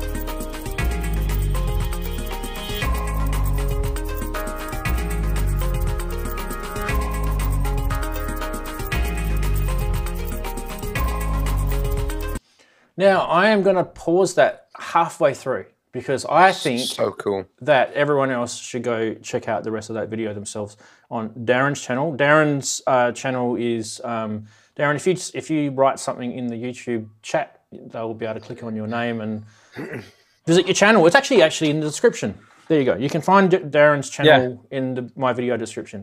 So make sure you go bookmark him and follow him and all that sort of subscribe and all that sort of stuff. Really, really good. I remember when you actually did that, and I'm pretty sure we've actually shown that before on the show. But I think this is like I say, it was in the first lockdown. This is exactly like what we're talking about: sound design, breaking yourself out there, grab yourself a recorder. Like some people were talking in the chat about getting a, you know, Zoom recorder, or you don't have to get Zoom. You can get the Tascam ones are just as good as Zoom, I believe. While we're talking about recorders and stuff, this is actually pretty cool to do that sort of stuff with as well, believe it or not, because it's got line in and record and sampling, and then you've got the granular synth and mangling and all that sort of stuff. And we did show that on the stream. I know I'm not the best synth demoer or sampler demoer in the world, but we did go through all that sort of aspect of it. And I think I sampled the guitar and my voice. Can you remember? I think I said crikey or something, didn't I? But yeah. Yeah. So that's kind of the whole idea is to give you guys inspiration with samplers and then turning them into wavetables, or turning them into granular, or turning them just into an oscillator if you want to. That is, you know, kind of what the Fairlight did for us, isn't it? Right at the start, where they could sample some of those sounds and then they'd pitch it right down or they'd pitch it right up, and you wouldn't have a clue what originally the sound was. So there's all those sort of techniques and reversing things. So yeah, really, really cool.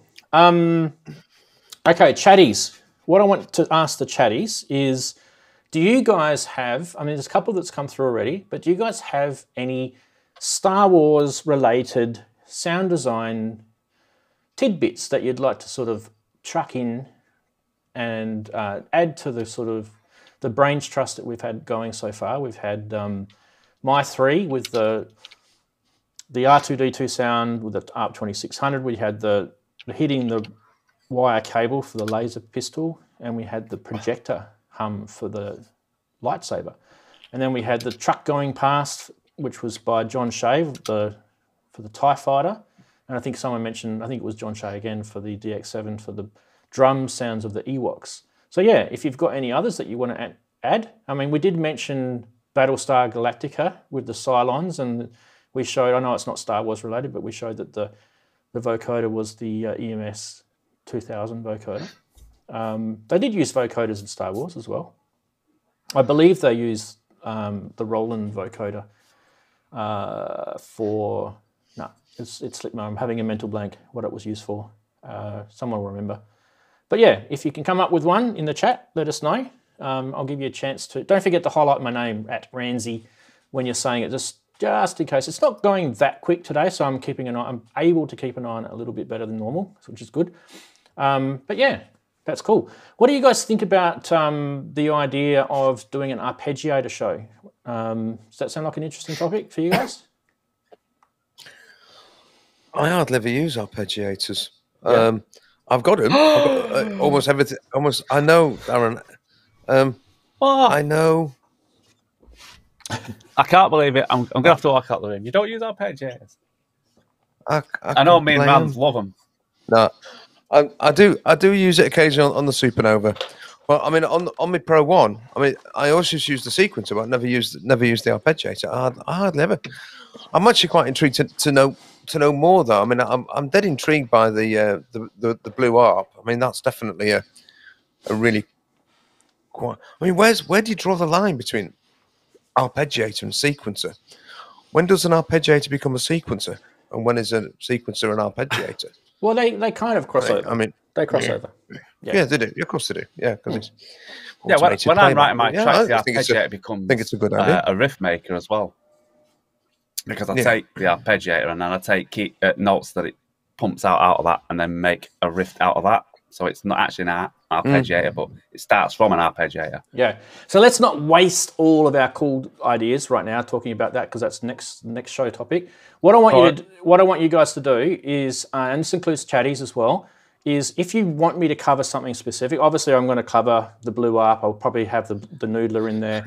I might have a couple of synths that I might talk about that have got good arpeggiators in them. And I've got one arpeggiator or two arpeggiators in Eurorack that I can muck around with.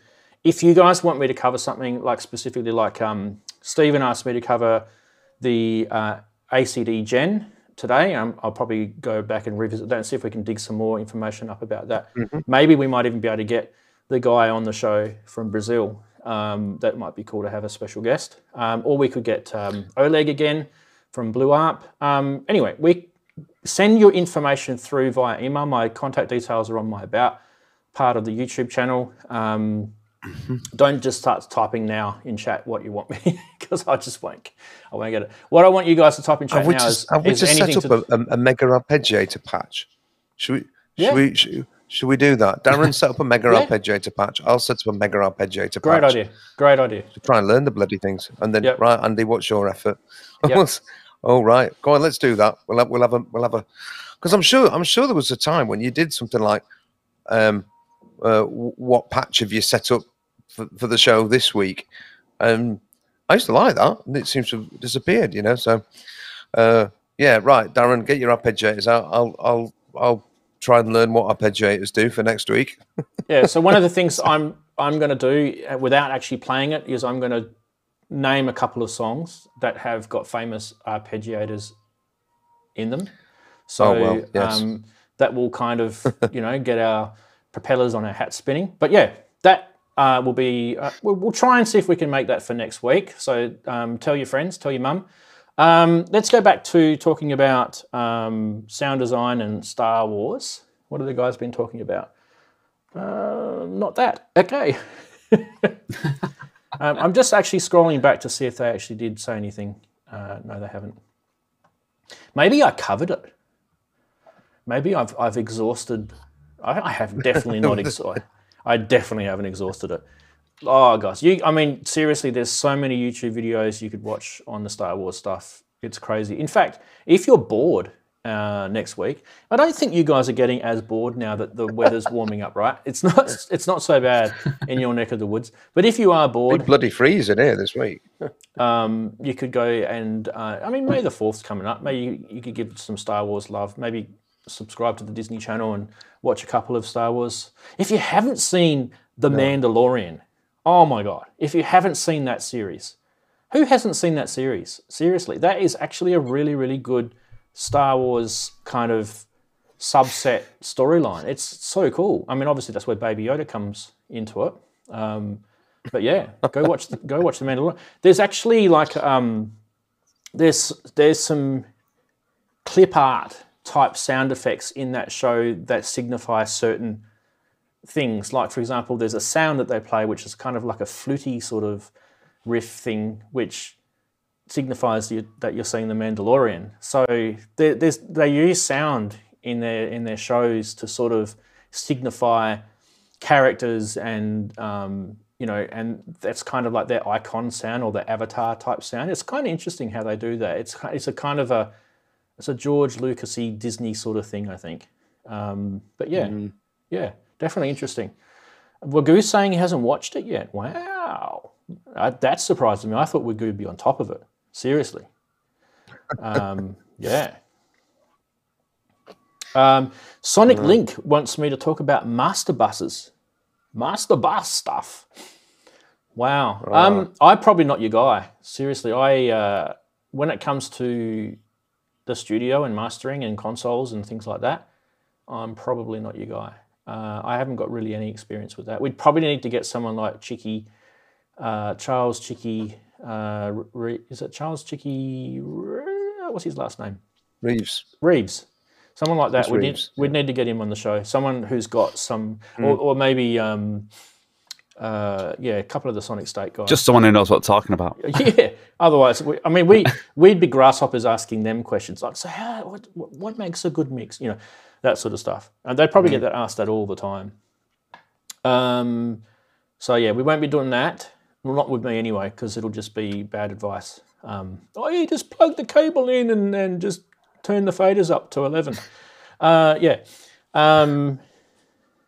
Twiddle till it sounds good. Press the hell out of it. Sonic Link's been nice to me. Someone give him a lollipop. My tunes sound way better than my stuff. Well, it's just use your ears is kind of what I'm saying. Make sure you look at your levels, look at your ears. Look at your ears. Listen if you with your can look ears. at your ears, then we're doing well. Yeah. We can get a mirror, I suppose. Look at your ears. We always have one. Yeah. Look at your ears. Look at your ears. I'm going to be quoted now. How do you make a good mix? Rand says, "Look at your ears." I'm so sorry. How's your mix going? Not so bad. I've just got to look at my ears, see how it is. We're trying to be serious here for no one time. Look how John Shay's pun sounds wrong.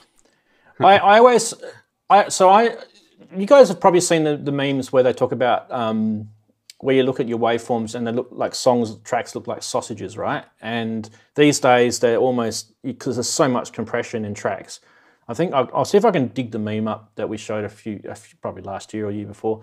It's the old wars. In the 70s and 80s, that music was more dynamic in terms of you'd have light and shade in your mix, and it's a lot more dynamic. And these days, everything is just so compressed and tedious. It's actually really annoying because you actually want to turn it off just so you can actually go and like clear your mind and have a breather. It's literally, it actually becomes to the point where the sausage is, the compression sausage is so bad that you actually just need to turn it off. I listened to Radio 1 in the car. That's like the sort of main national radio station of pop music in this country for about half an hour.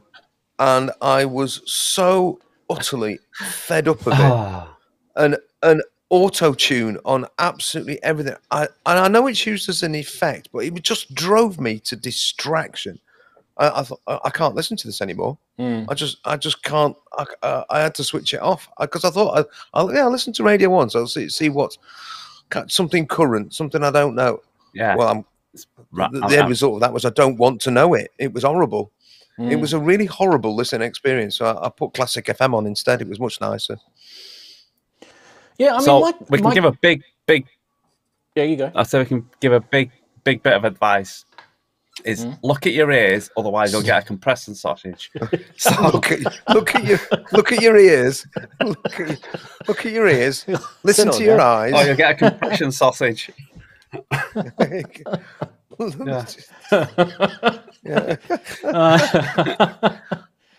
Are these things like? Are they like earworms, Darren?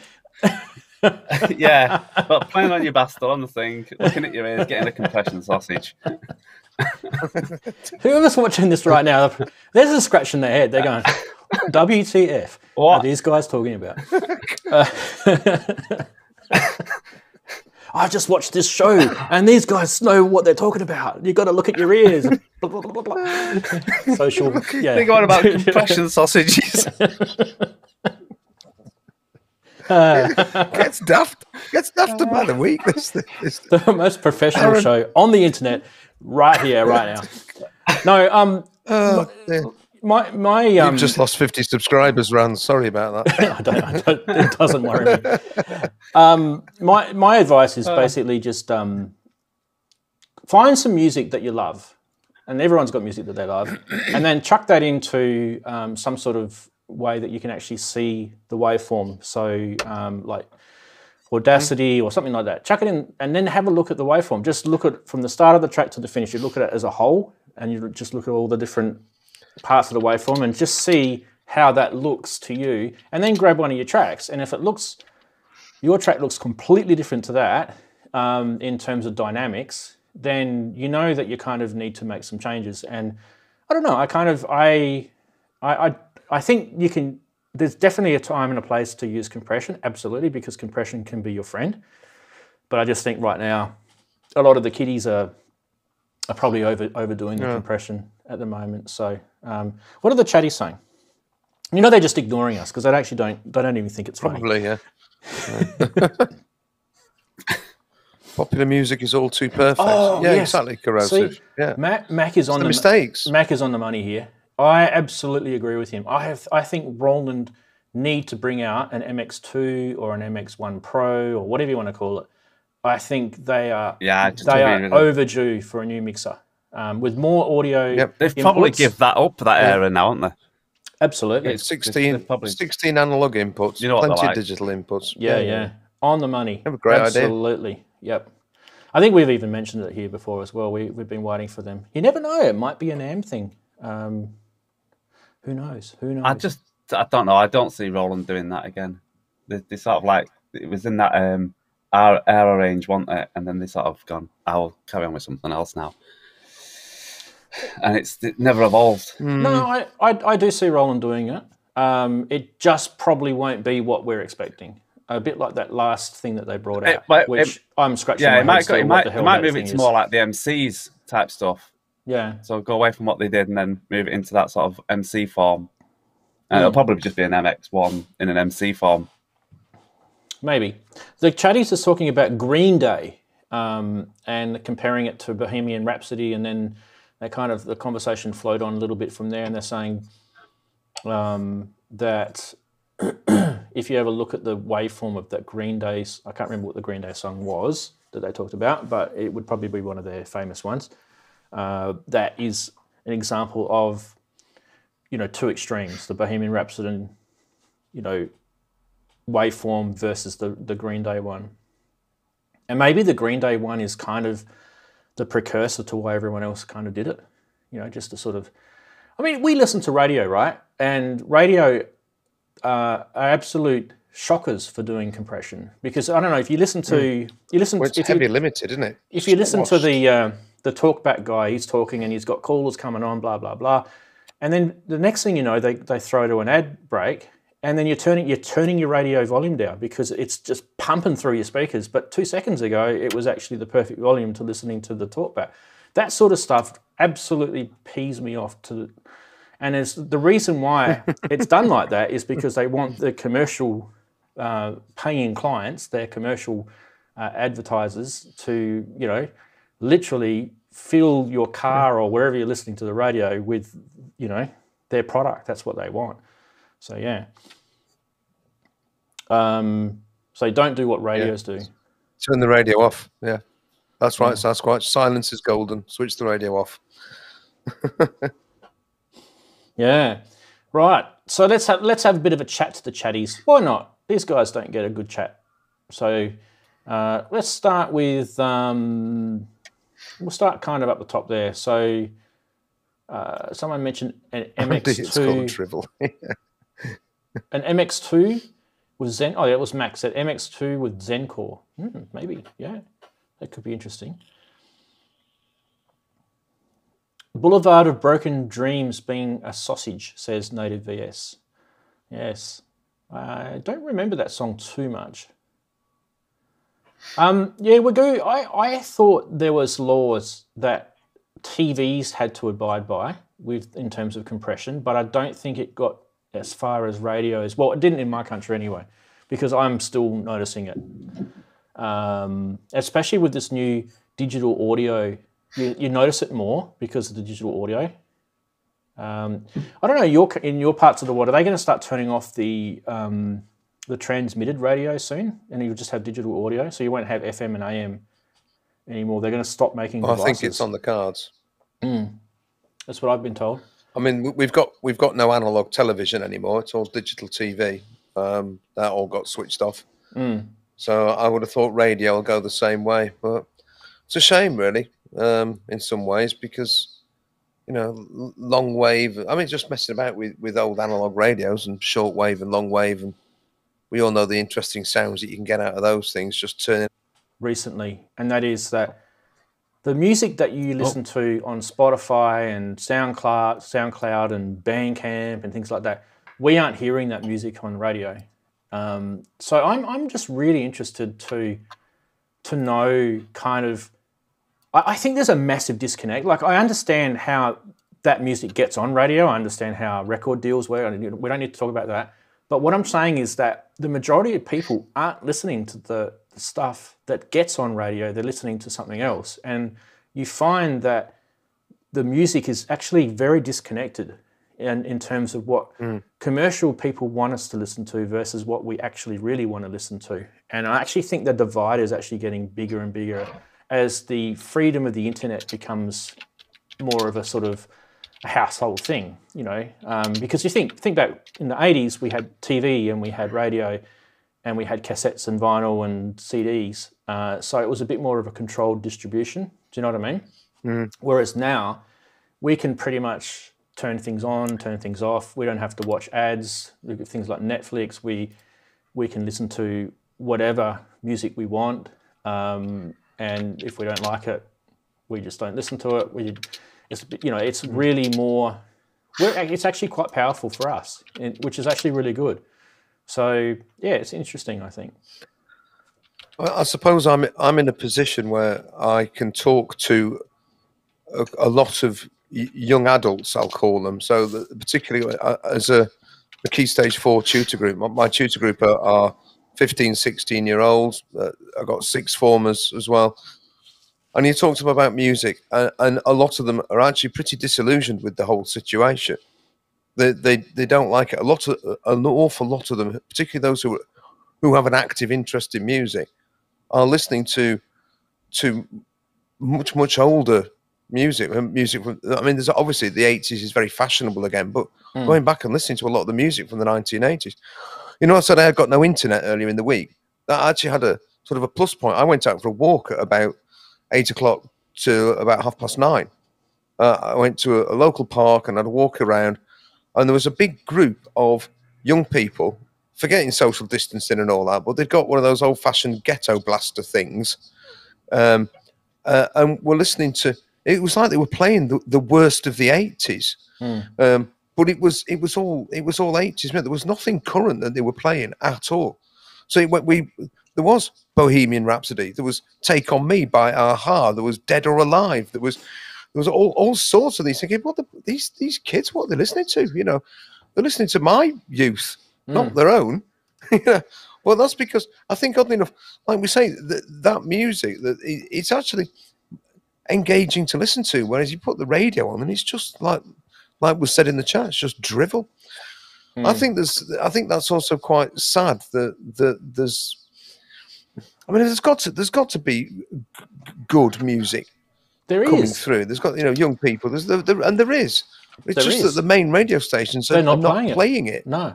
Apart from Radio 6 here in Britain, but the thing is, Andy, they play interesting stuff. Whenever I bring this conversation up, and I bring it up with my friends, I bring it up with you guys, I bring it up on social media, everyone agrees. So if everyone's agreeing with that, like, you're going to get the odd song that you will like on the radio, but it's actually starting to become rarer than the norm. Like, I remember when I was a kid in the 80s, and I was probably, the 80s for me was, when I was in 1980, I was 9 years old. So that gives you an idea of how old I was in the 80s. So when I was a kid in the 80s, there was a thing where we actually used to turn the radio on a Saturday morning and listen to the FM channel, and you would actually be excited about what they would play, because it would be your favourite songs that you're dying to hear again. It was just a different phenomenon, and I think we don't get that. We don't get that sort of surprise anymore from the radio, so it's a bit of a shame. Yeah, I don't know, and I don't know if it's anything's fault. I just think this is how society has progressed. So, does that mean the radio has to change? Does that mean the radio maybe doesn't have a future? I don't know. I don't think so. I think radio's still got a future, because I think we still like the fact that it's a hands-off distribution thing. Like, for example, when you're driving a car, you're not really too distracted when you're listening to the radio. So it's actually quite a good medium to have. So whereas you can't watch, well, you shouldn't be. You can't watch YouTube while you're driving a car, because that might not be too good. Andy, what's happening with Andy? He's going, hey! Whoa! I was getting drunk for a second. I was tripping out then. Like, God, this dandelion and burdock. What a shit. Human Error said that it's because kids are making music on cheap PCs. Sorry about that. I think, what is it? I don't know. I actually don't want to mention any musicians, because I could be getting someone pissed off.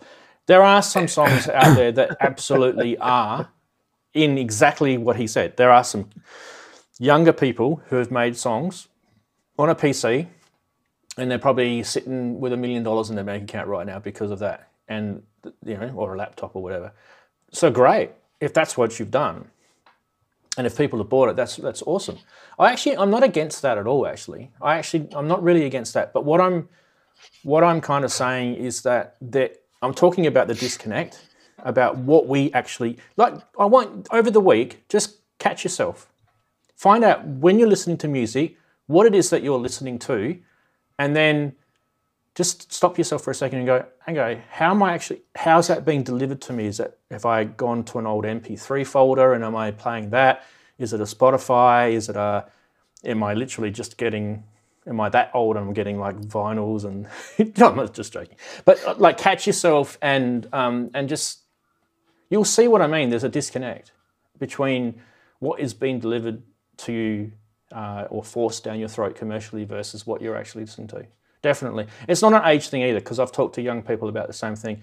They agree. They actually think, what they're saying to me is they think the radio is playing the worst music that is currently being made. That's kind of what the young generation is saying to me, which I think is sad. So they're saying that it's an example, and we kind of feel the same thing. We're kind of saying, it sounds, like you said, Andy, it sounds like drivel, right? We kind of feel the same thing. So it's not all music is like that, but like that kind of disconnect between what we actually do listen to versus what we're actually being fed. And the chatties are kind of definitely talking about this. Well, I think it's gone worse the less we're buying music, the more we just, because at one time, you heard it on the radio and stuff like that. You went out and bought the music to listen to. These days, there's so much out there that's just free and or nicked or whatever, that it's just literally saturated. Yeah, it's actually quite funny because a lot of people still listen to MP3s as well. And it might be because, 20 years ago, 15 years ago, whatever, they probably ripped their CD collection to MP3s. I remember doing it to OGG format because it was supposed to be reasonably lossless. And I created a script on my then PC that just automatically did it. And I just sat there and fed CD after CD after CD after CD. A bit like you, Darren, how you got hundreds of CDs behind you, right? I fed all my CDs slowly, painstakingly into it. I even created a little script where it actually went onto the internet and pulled the CD data down off the web to try and populate all the tracks and things like that at the same time. It doesn't always work, but yeah, I did that. And so I do find myself listening to that quite a bit, which is kind of static when you think about it, because that hasn't grown since my last CD purchase, which would have been a while ago now. But yeah. Well, it's harder to find CDs unless you go hunting for them. Well, you can't just pop down to your local record. That's it. You kind of you're forcing yourself to buy it now. It's literally it's kind of like a romantic decision about buying a CD. Whereas before it was kind of, I must get the latest album from blah blah blah, so you go out and buy it. Whereas now it's kind of like, I don't know, I want that on CD because I cherish that artist or whatever. It's kind of a different thing. Also, I think someone mentioned in the chat a little bit back about just buying random CDs or vinyl due to the cover art, because at the time, the radio only had mainly the top 40, and then you had your specific channels that did different genres. But other than that, you had to go into a record shop and scan through loads of records, albums and things. And if something took your eye that looked interesting, that could be in your genre, you'd end up having to buy it because there was no other way of listening to it. Whereas now they'll just come home, type it into Google, YouTube, Spotify, whatever, and listen to one track, and that's it. It's no buying of an album. It's just, I think someone else has just said that it's fleet. I think it was Inverted Popes just said, music is fleeting. You'll listen to the track and probably never listen to it again. Yeah, it's entirely disposable, which is sad. I agree with him. It's a bit like the the Facebooky sort of thing where it scrolls. You listen to it, it scrolls. It's like scrolling up, isn't it? It's a bit like the 5-second fame, 5-second bit of fame. That's a bit sad, isn't it? Because you think about it, like we as musicians, we might have spent a month, a week, some cases a day, some cases a year, writing a track, and blood, sweat, and tears go into it, and then that is the potential outcome of it, that it's listened to in a fleet moment, like it's bang, moved on. In some cases, if you've made a 5-minute track, they've not even listened to 5 minutes of it. Yeah, they've skipped through it. So they've oh no, this is getting boring, I'm skipping ahead. So they haven't even listened to the whole thing, the whole skipping thing, you know. The playhead is no longer. They just want the build up, the big beat section. Yep. The melody, and then that's it. Yep. Not all the time that you've doing an intro and working on the little tiny sounds and the little swish noise that you think spent hours on just getting it from one ear to the next. Yeah. They don't hear that because they're hearing it on mono or on an iPhone. So is that because we've become shallow? Is that a shallow thing? Have we become so like we're so impatient with things? We've got to have it all now. Everything's got to be delivered. I want to go. I don't want the joke. I don't want the build up. I want to go straight for the punchline. It's a shallow thing. Yeah, everything's too fast. Everything's moved on. It's fast, move on to something else. Fast, move on to something else. Yeah. And there's no reminiscence neither for, there's no for like saving a track or an album and going back to it and listening to it all the time. It just literally gets thrown in the bin. Yeah. You can guarantee within a year, half the tracks they listen to in January, they won't even remember they've even listened to them, or even some of them even paid for them. It'll have just got chucked to the back of the folder somewhere and they've never listened to it again. Sasquatch is saying nothing sounds like good vinyl or tape. I agree.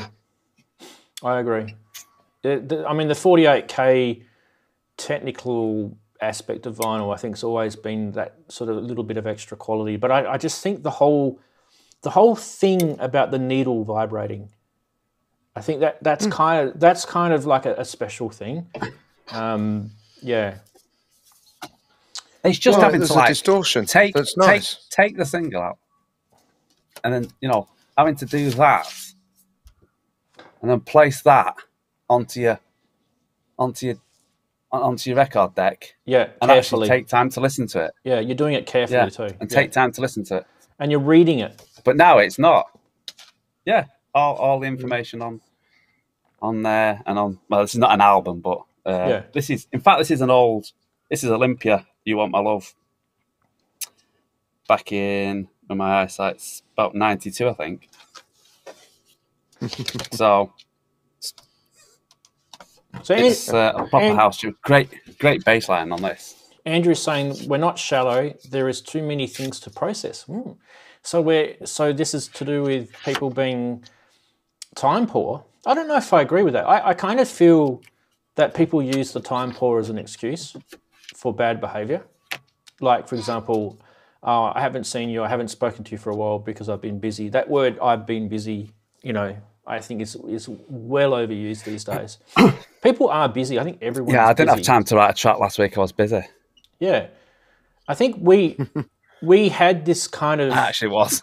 Well, I mean, what Daren was saying before, when you actually sat there and you pulled the vinyl out of the sleeve, and there was kind of... It was kind of like a little celebration, a little process that you went through.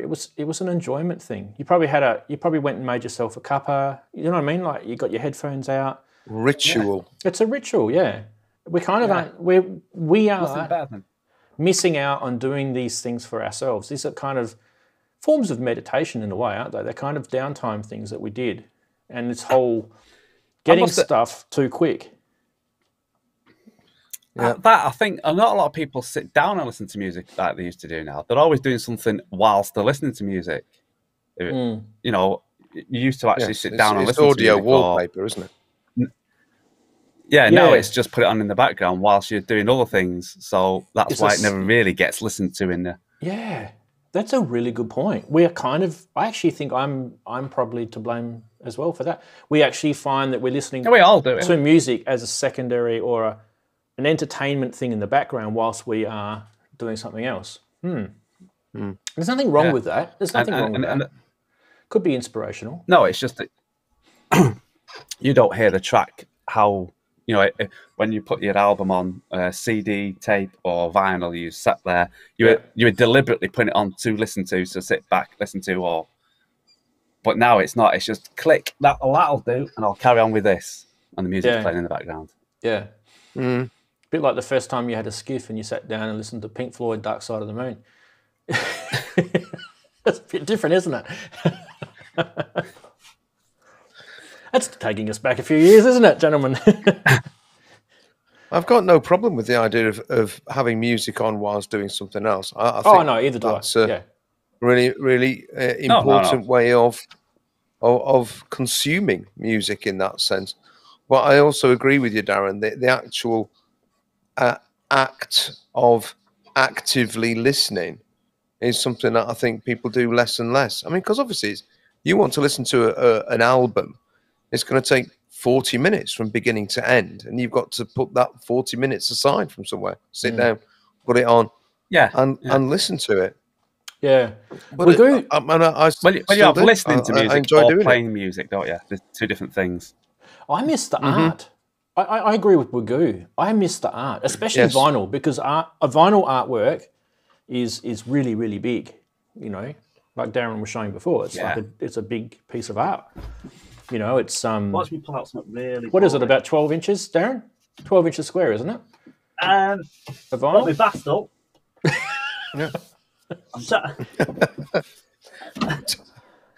You set that up, Rand.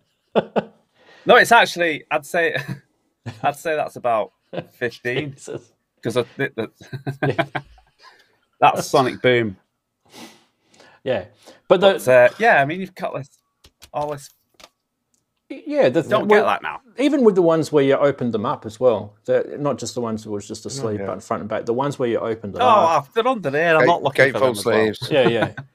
Gatefold. There is kind of Misplaced Childhood by Marillion.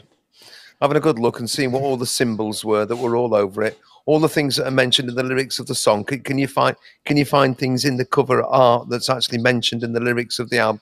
Yeah. Oh, I spent ages, and that in itself is just like you said, our work of art, a thing of joy. I loved it, and there are others. What about albums that we bought just because of the cover? We had no idea what we were actually buying, but we just simply loved the cover. Just about to say the same thing, but in a different, with a twist, Andy. And what I reckon you should do, for shits and giggles, and it will probably actually be interesting to see the result, is find a track or an album that you've listened to, but you've never actually owned the physical vinyl or CD or whatever. Try and get the vinyl if you can, because it'll be, and I'm talking about one that would have been released, you know, back in the day when they were doing these properly. And you've already sort of experienced the listening, you've enjoyed it, you've already got a perception of what the music is about, and you've kind of drifted off and had thoughts. And then it'd be an interesting reaction to see how the artist's impression with the art is compared to what you thought it would be. That would be a very interesting thing. I'm trying to think whether I've got anything on tape which I recorded off somebody else, and I don't know what the artwork is. I'm not sure. I'm sure you'll find one. I reckon it'd be interesting. Yeah. Okay, I'm going to give you my contribution of an album that I bought because of the artwork, because it just intrigued me so much. Okay, and that was an album called, I'll get the number wrong. 20 Jazz Funk Greats by Throbbing Gristle.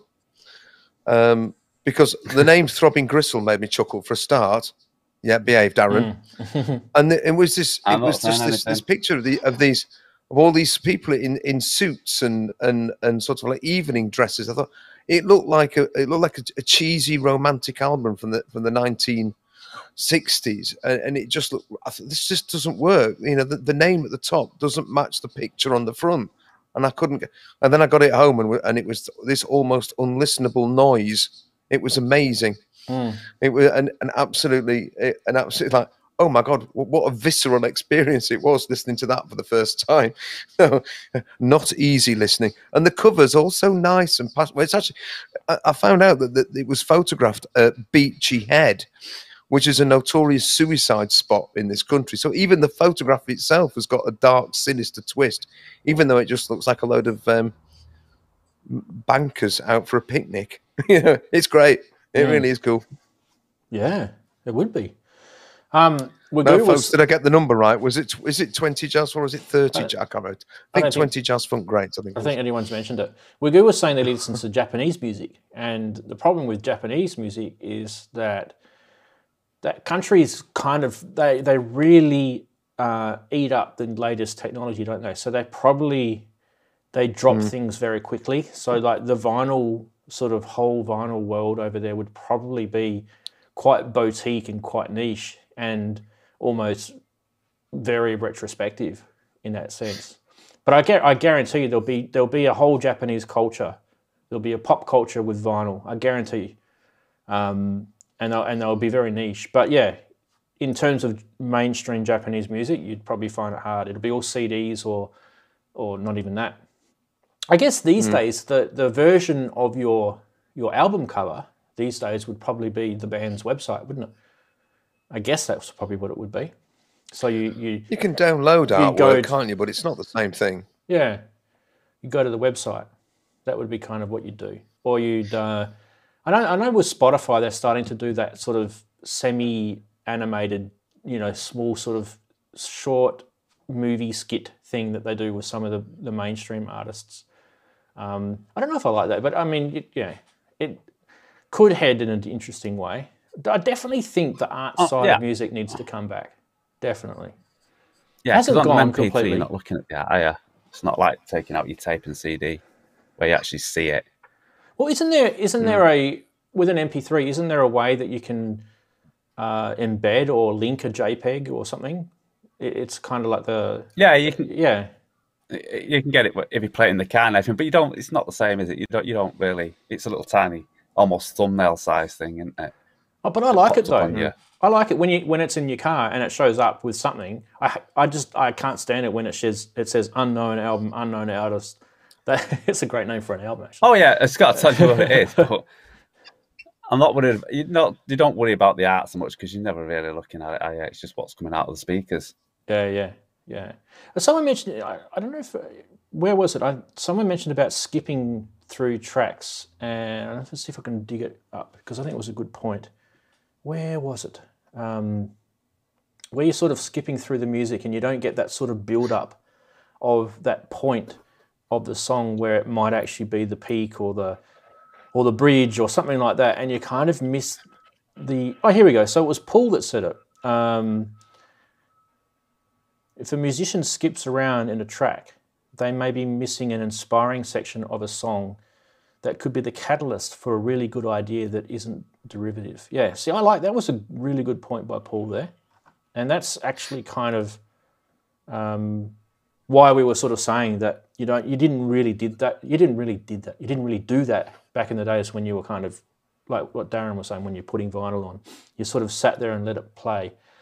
Sasquatch is asking, does anyone get the rise of K-pop, BTS, bollocks? Yeah. No, because I don't know what it is. Sorry. It's the Korean. Am I missing something? K-pop. It's the Korean part of the pop industry. I mean, obviously, Gangnam Style is probably your link. You've probably heard Gangnam Style, right? Which was 5-10 years ago now. Yeah, I mean, I've heard some stuff, and it's not my cup of tea. But that's like, I mean, I don't really like hip hop either. So it's a genre in itself, isn't it? K-pop. Yeah. We all have our tastes in music. Some people I know some people that absolutely love it, and I don't know if it's the music that they love. I think it's the whole visual side of it that they love. It's the whole, the young ladies dressed up in scantily clothed miniskirts and that kind of whole, that's the sex sort of attraction to it. I think that's what they love about it. But some people do. That's cool. I think that the Japanese music is more experimental electronic stuff is awesome, which is what Wagyu probably was talking about. It's actually really, really cool, some of that Japanese stuff. A lot of ambient, a lot of, experimental, progressive type electronica.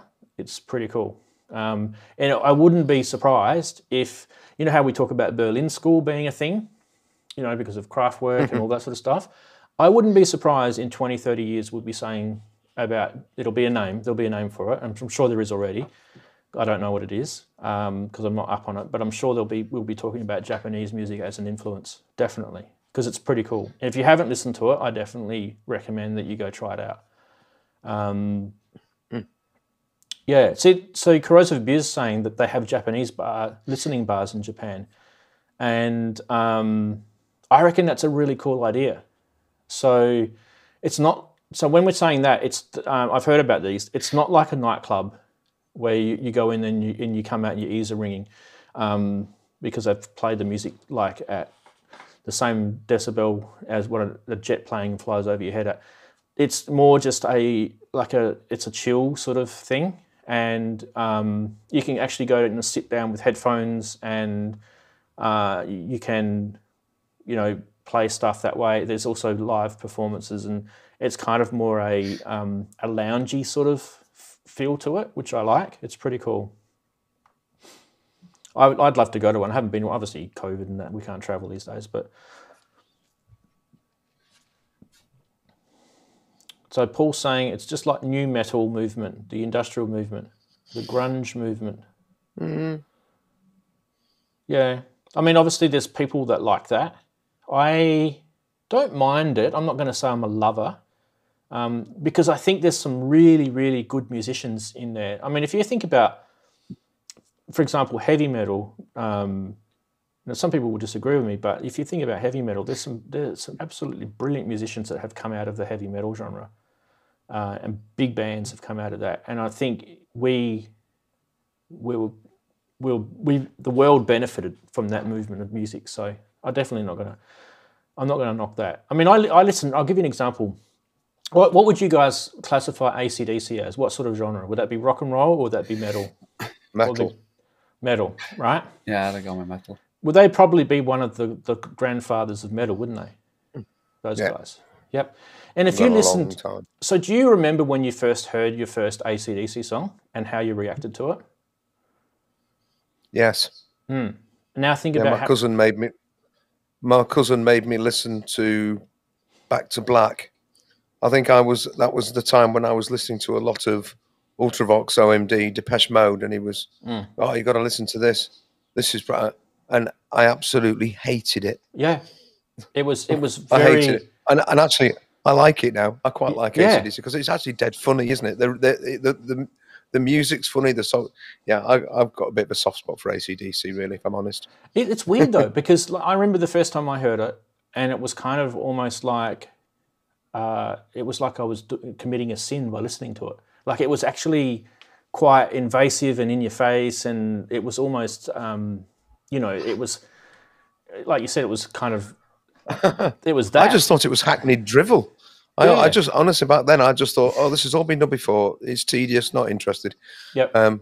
And actually, of course, that was me just being blinkered, if I'm being honest. If it didn't, back in the day, if it didn't go bleep, I wasn't interested. And now I'm a bit more open-minded. With time, I fell in love with it, and obviously it didn't take long. It probably only took a few months or maybe a year or something, and I fell in love with it because I actually started to realise that they are actually really good musicians. I mean, the Young family, the Young brothers, Malcolm and Angus, and back in the early days it was Bon Scott who was the lead singer of AC/DC, who was the one that died. That's a really simple musical, like if you're looking at it from a musical composing point of view, very, very simple, very, very simple. But sometimes the simplest things are so, so good. And that, I don't know if you guys know this, but they are making more money now than what they originally made when those albums first came out. So they're making so much money out of those original AC/DC albums because they played at sporting events, they played all over the world. Like they're just ringing through stadiums, that sort of stuff. Like you think of like that AC/DC song like Thunderstruck or whatever it's called, that big long intro with the guitar, sort of sequency sounding guitar, and the guy going thunder and the big bass drum going poof, poof, like that. They do that at the start of like soccer games, football games, that's gridiron games in the US. They're making massive amounts of money from it. But today we kind of feel that that's probably more mainstream. Would you agree? Like that music it's not on the outer, that's more mainstream, it's more accepted. Isn't that interesting? So we've become, mellowed to that. Akadaka, yeah. It's a good one. They didn't use many synths in AC/DC. there's no link to AC/DC and synth really. There'd be it. They use samplers and stuff. There's a little bit, but not a lot. They're really just guitar, bass, and drums, aren't they? And vocals, when it comes down to it. Whereas I see that's for me. I probably would say, back in the day when AC/DC, when I was first listening to them, I used to like things like bands like Van Halen and the prog rock bands like Yes and Marillion and Genesis, and like they were to me more. They were much more to listen to because they had more. There was more music in it. There was more, more band members. There was synths. There was, Hammond organs. There was, flutes and all this crazy stuff, right? Even Led Zeppelin, they were proggy. So, whereas AC/DC were very kind of, weird. This is back in, when I first listening to them. And I was quite young too, so young and impressionable. The last time I listened to the top 40 on the radio, Wagoo says, was this Christmas. Was full of Christmas songs from the 70s. Oh God, you poor thing. Oh my God. Did you?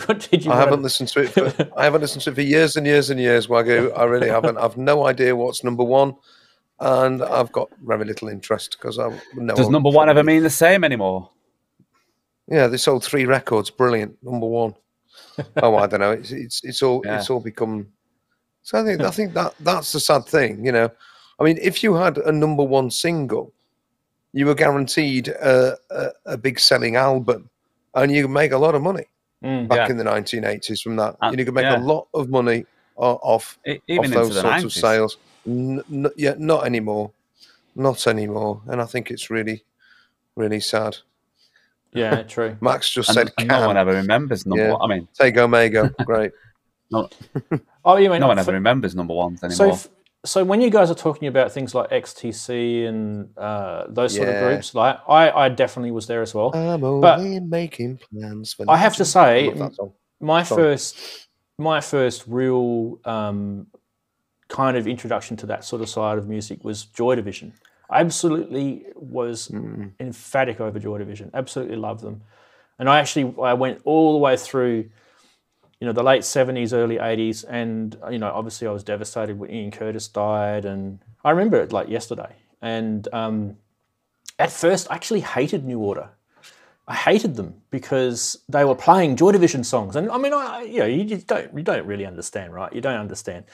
They are Joy Division, just not with Ian. That they were more than entitled to play those songs. They wrote them. But at first I hated them. And that first album they brought out, I hate it. I love it now, but I hated it back then. It's kind of weird. It's really, really weird how we go through these kind of thoughts. I missed it. I missed it. I mean, I think I'm a little bit older than you. I mean, Ian Curtis died in 1980. Yeah. I'd have been 11 years old then. It didn't impact on me at all. I mean, I remember... my first awareness of New Order was obviously Blue Monday. That was 1982, and I think, or 83, and listening to New Order every now and again, I'd hear a Joy Division track and just think that's rubbish. Don't like it. It's just you can't sing. Moving on, and now, I mean, honestly, now I can't listen to New Order. I just can't listen to it. But I love Joy Division. Later on, now I've gone and discovered it for myself and just thought, that's absolutely amazing. Yeah. That is absolutely fantastic music. No, I'm... What about Age of Consent? Surely you could listen to Age of Consent. In Power, Corruption and Lies. That's the greatest track ever by New Order, surely. I'd probably say Blue Monday would probably be my second favourite. But yeah, Age of Consent. Oh, that is incredible, that track. Even to this day, I still love it. I never get sick of that track.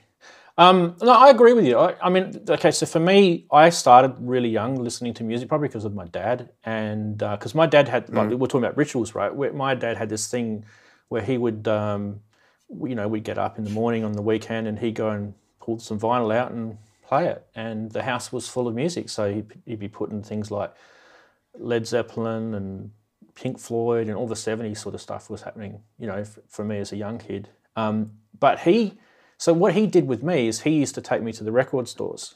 And being a kid of, what was I, 9, 8, 9, whatever, I didn't have any money. So if I wanted a record, I'd have to beg my parents to get me one. And they would heavily influence that decision. Like, oh, what do you want that rubbish for? You can't, you know, I'm not letting you get that. But one day, Dad said to me, and I think I was probably 8 or something. He said to me, "You can get yourself a record. What do you want to get?" And I had no idea what to get. I was just like, "Oh wow, this is like, you know, this is so cool." Running around the record store looking at stuff, and I picked up Joy Division Unknown Pleasures. That was my first ever vinyl that I ever owned. And my dad didn't like it, and I could tell that he didn't like it, but he absolutely loves it now. But back in the day, at first he didn't like it, I could tell. Because it was really, when you think about Joy Division, they kind of came from that punk scene, and then they kind of went on their own sort of, it was kind of a subset of punk. I don't know what you would call it. There's probably a name for it. People like to... New wave. Yeah, whatever. But yeah, he didn't like it. And I remember when I played it, he wouldn't let me play it for a little while because he didn't like it. He'd go, "Oh, take that rubbish off." So when I'd play it, I'd have to play it when he wasn't home, or when, you know, my mum was out doing something in the house and the house was free and I could play it on my own. So it took a little while for me to sort of get used to it. But I don't know, I kind of, that because they were my first, I followed that whole, you know, that whole process through late 70s, early 80s. And then, yeah. I didn't really like where Joy Division went. At the end, like when Curtis died, so I don't know if you guys remember, but they were about to tour the US. And I think that's kind of when he did what he did.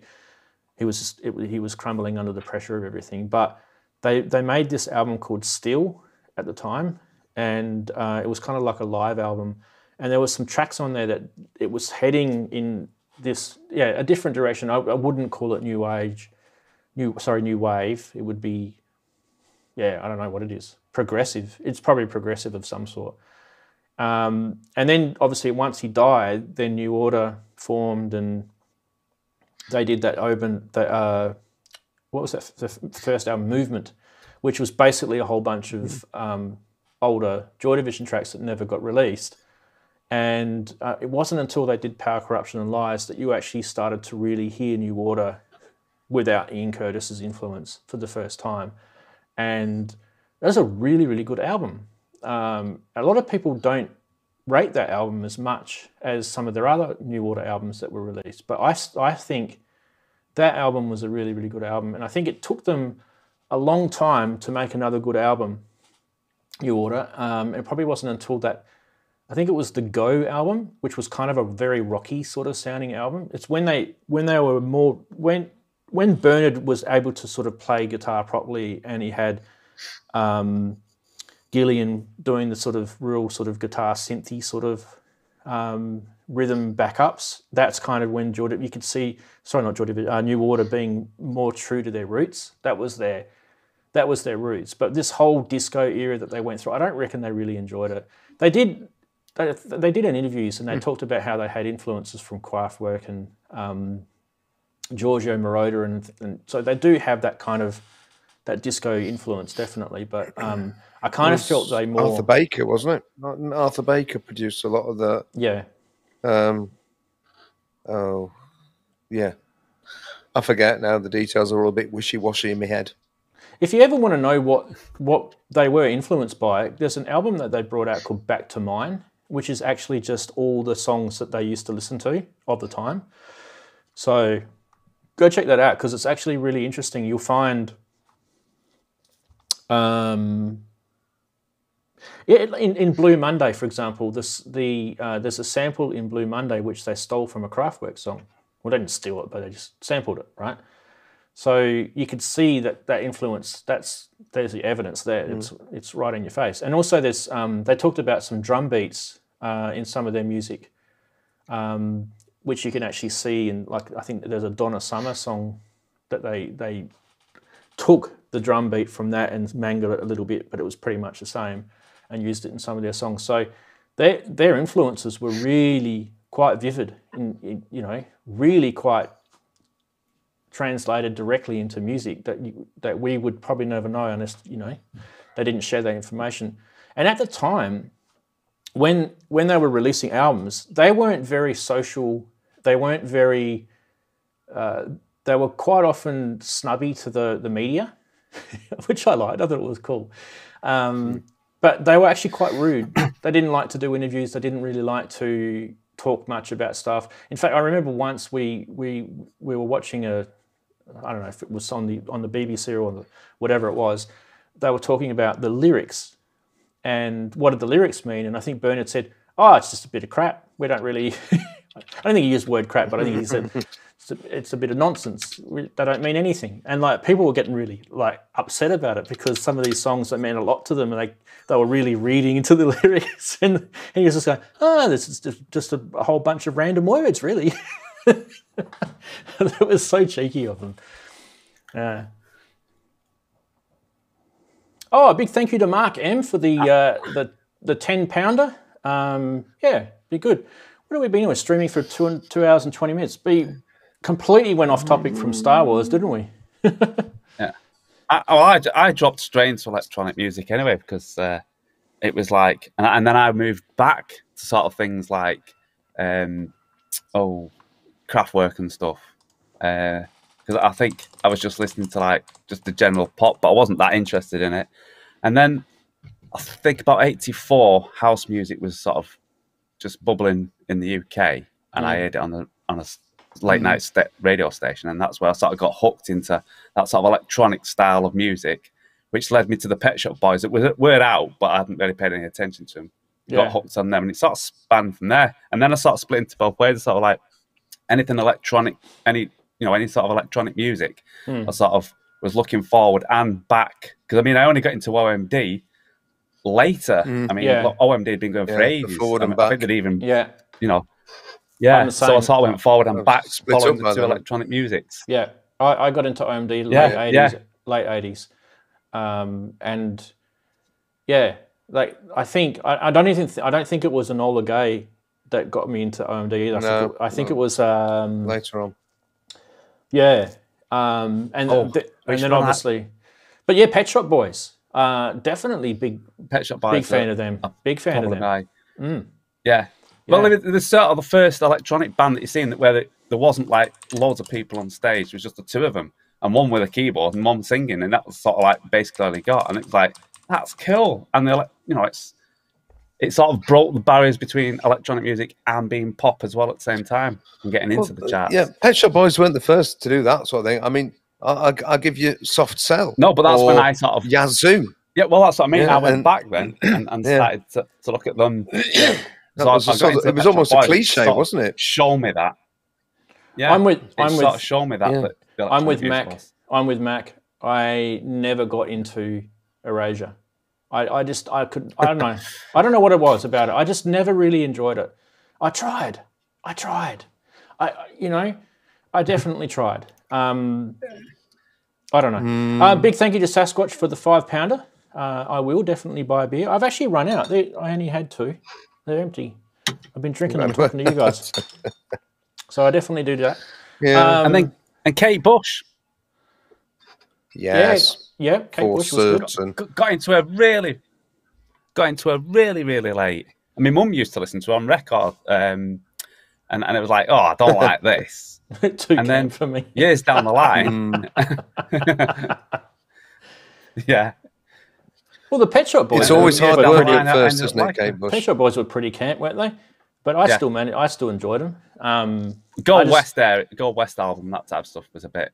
Yeah, that was a bit sort of. I liked the early ones, like Please. Get your spandex on. Yeah. Yeah. Actually, the first couple. The first couple. Yeah. Oh, yes. West End Girls. I remember when I first heard that song, Suburbia. I absolutely loved that. With the sample of the dogs barking and everything. Hey, I bet you there's one that you guys haven't thought of. Did you guys listen to Grace Jones? She was the the French Negro Jamaican lady that starred in it. She was in A View to a Kill. The Rhythm. Pull up to she was View to a Kill. Yeah, she was. Yep.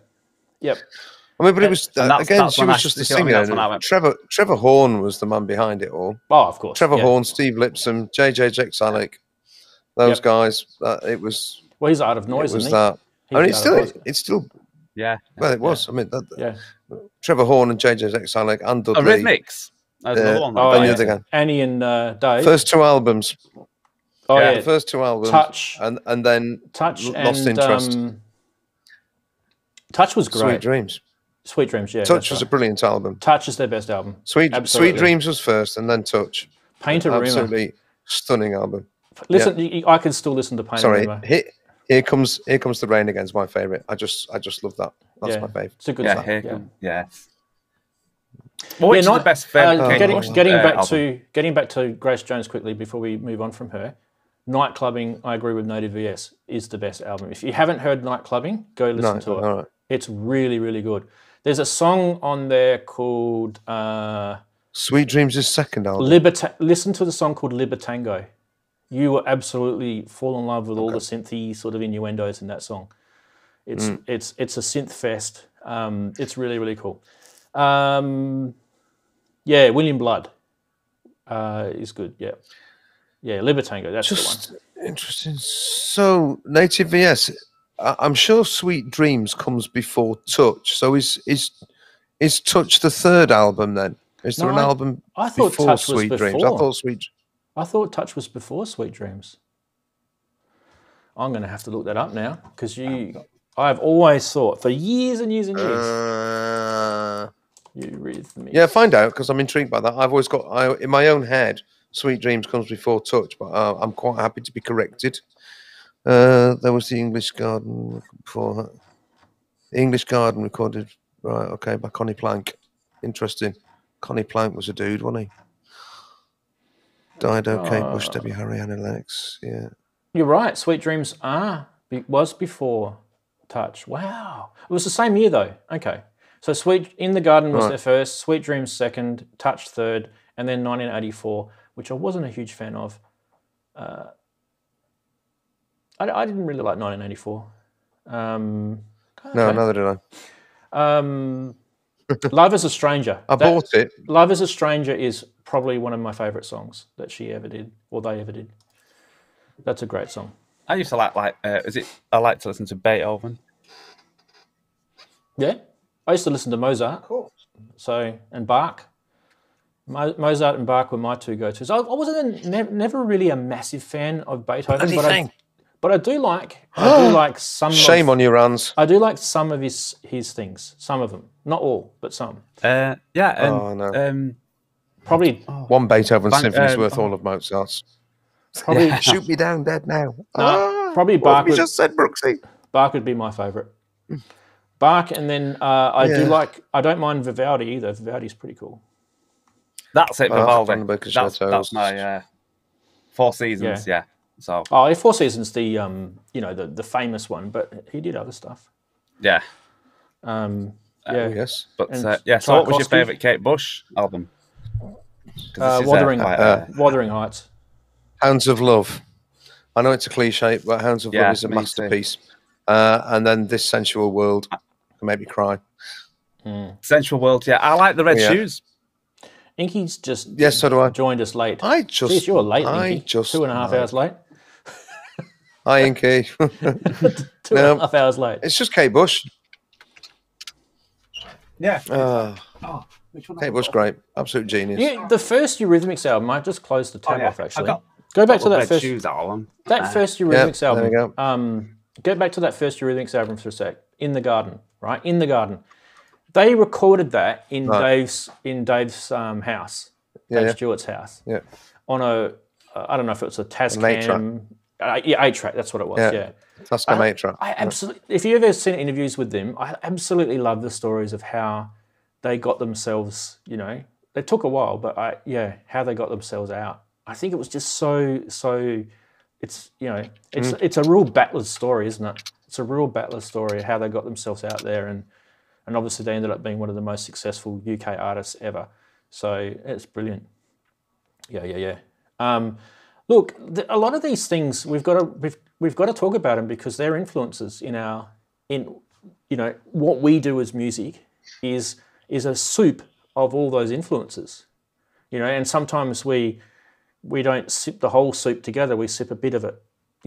That might influence a little bit of that track, or that's why we talk about it. Because if you guys are watching this thinking, what's this got to do with synths and stuff like that? It's got a hell of a lot to do with it, because your purchase decision of your synths, what you're buying, what you're playing, how you're arranging your music, all of that is completely influenced by these artists that you listen to when you were younger. Absolutely, or even today, even artists today that you're listening to. Yeah, I don't know. I think we've already mentioned heavy metal, but see, I think Beethoven was like full on heavy metal for his day. And a proper revolutionary. He ripped up the rule book. He said, "Nah, bugger you lot. I'm doing it for myself. No, I'm not kowtowing to the aristocracy or the church. I'm doing it for myself." and that's why he died a pauper.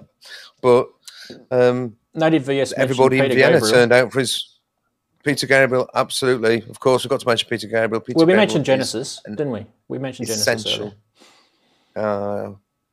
Yeah, I can't help it. I just love. So it was Peter Gabriel, Mike Rutherford, obviously Peter Phil Gabriel, Collins. 3 and 4.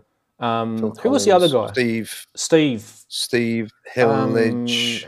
Steve Hillage. I can't think of his name. Steve Hillage. It was Steve Hillage. Pretty sure it's Steve Hillage. Right. Was he the? He was the bass guy. Correct us if we're wrong. Was he the bass guitarist? No, that was Peter Gabriel. He was the bass guitarist. No. I don't know. Steve Hackett. Steve Hackett. That's it. Steve Hackett. Steve Hillage. Yeah. Steve Hillage was Steve Hackett. No, Steve Hillage was in. I thought it was something else. Steve wasn't he in? He wasn't in King Crimson. He was certain. I don't know. He was in. He went on to be. He did have something to do with the orb, but Steve Hillage was definitely Tony Banks. One of the prog rock guys. Tony Banks was the keyboard player. We could not remember Tony Banks. Without Tony Banks, there wouldn't have been some of those amazing tracks. System 7. Like Home by the Sea. Yeah, that's it. Mark, he was in Gong.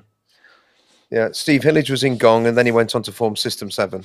Go listen to Home by the Sea. French. Yeah. Go listen to Genesis Home by the Sea. If you've never, guys watching this right now, you've never heard of Genesis, or you've heard of Genesis but you haven't heard their music properly, go listen to Home by the Sea and then second Home by the Sea.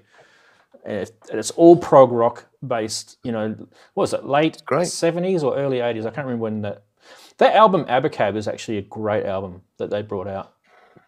Such a good album. I was. Have you noticed something that we've not mentioned really any of the newer stuff, because it's all the good stuff that's now, in the past. Yeah, but Phil, when he went on his solo thing, he wrote some amazing songs. Like they were like, it made him a millionaire. Multi-millionaire. Those songs that he wrote. I mean, it might not be our cup of tea. That sort of poppy sort of stuff. And some of them I liked, but. I mean, I definitely like In the Air Tonight. I'm not gonna say no to that. But yeah, some of the tracks, he made him lots and lots of money. He did concerts up until 2012 or whatever. He stopped doing it now because he's getting on. But no, I was meaning actually in the 2020s type of thing. 2018, 19. We're not talking about anything at all that's current. Oh, what's the most recent album that you bought? Yeah. What's the most current music that you own? I can tell you dead simple. The most current album that I bought was John Hopkins. God, I forgot the name of it now. Emerald Rush. No, that's a track on it. Well, John Hopkins. Synchronit. No, John Hopkins. What's he called, that album? This is why, Andy. This is kind of why I was saying what I was saying earlier about music. The stuff that I'm buying now is off Bandcamp and no, it's new. Like we had Chelsea on a few weeks ago. I've bought her stuff off Bandcamp. Yeah. I downloaded Popes' album, didn't I? I bought Inverted Pope's album. Yeah, his stuff's good. And he's got out. I haven't got. I will get to him. I am going to get it. I haven't got. I do like his stuff. It's really good. See, the thing is, if you were talking about famous people, to me, I feel these people are famous. They're famous to me, but they're not famous to the world because they're not getting that mainstream radio airplay. No one would play it on the radio because you'd get all these people raging about, whoa, what's this drivel? But they don't understand that, like, the true musicians are really out there and they're scrapping together as hard as they can without, second jobs, third jobs. That's the truth of the music industry right now, and I am absolutely behind every single one of you guys out there that are good musicians. Just keep punching your stuff out. That's what I say. Keep making tracks, keep doing sound design, and keep that sort of stuff up. That's what it's all about. That's what I'm saying. Like, you can't really sort of name big names. I mean, I have got some stuff that I've bought in the last 5-10 years that are big names, but I'm almost kind of embarrassed to say it. But Moog. Well, I bought the Jean-Michel Jarre Electronica, the dual. Yeah. How long ago was that? That was probably about 5 years ago. I bought those. They weren't the greatest. It's not his greatest work, that's for sure. I did enjoy. What I enjoyed was when the collaboration. Yeah, so I enjoyed it when I enjoyed the track he did with Gary Newman. I thought that was awesome. That one he did with Gary Newman, and I also enjoyed the Tangerine Dream one. It was pretty good. Yeah. So there was a couple of tracks in there. You mentioned Gary Newman, you see.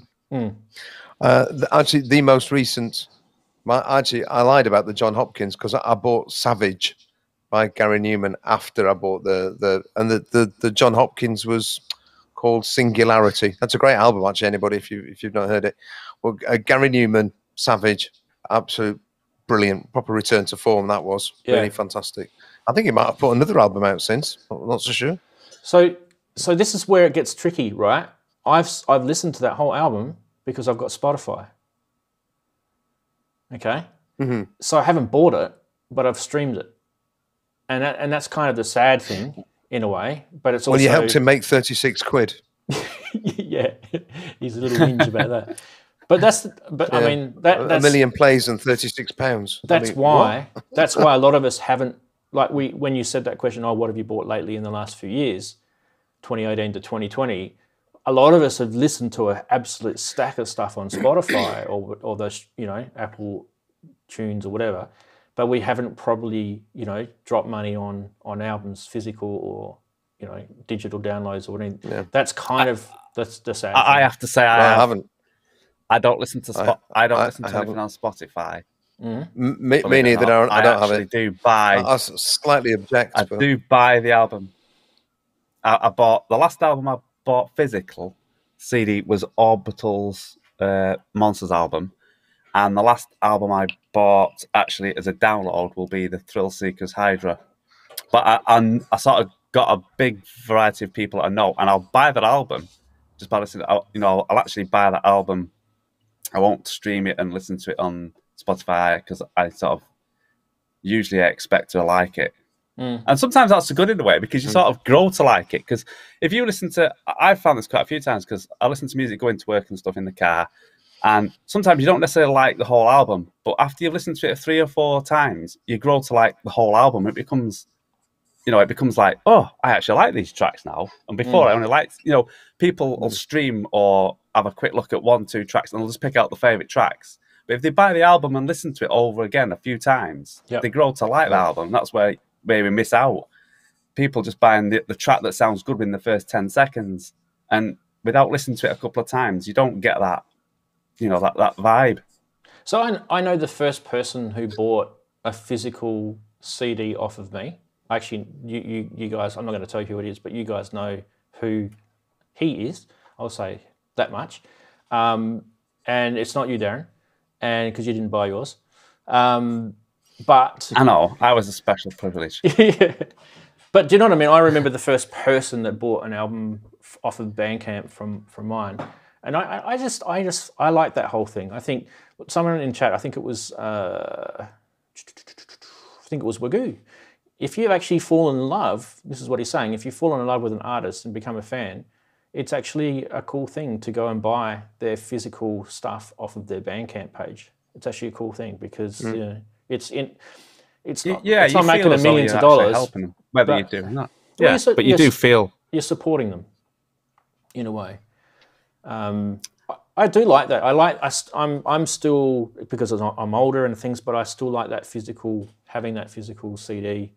So Daren, when you do yours, I definitely want you to make an effort to try and do CDs or vinyl versions of what you're doing. I'm hoping when I do the CD part of it, it'll be worth buying a CD or getting a CD, because I don't know whether I'm going to be selling it, but it'll be worth it because there'll be information on all the tracks that I've done, because each of the track names has got meaning, and there'll be information about that track and possibly information of how that track was written and things used in it as well as the actual name of the track, because things like Pan-Star, which is actually a telescope which tracks some of the names of the, like Porn Aniana was one of the furthest black holes, I think, that was spotted, and like Pan-Star is a telescope. So things like that. There's all meanings to all the tracks.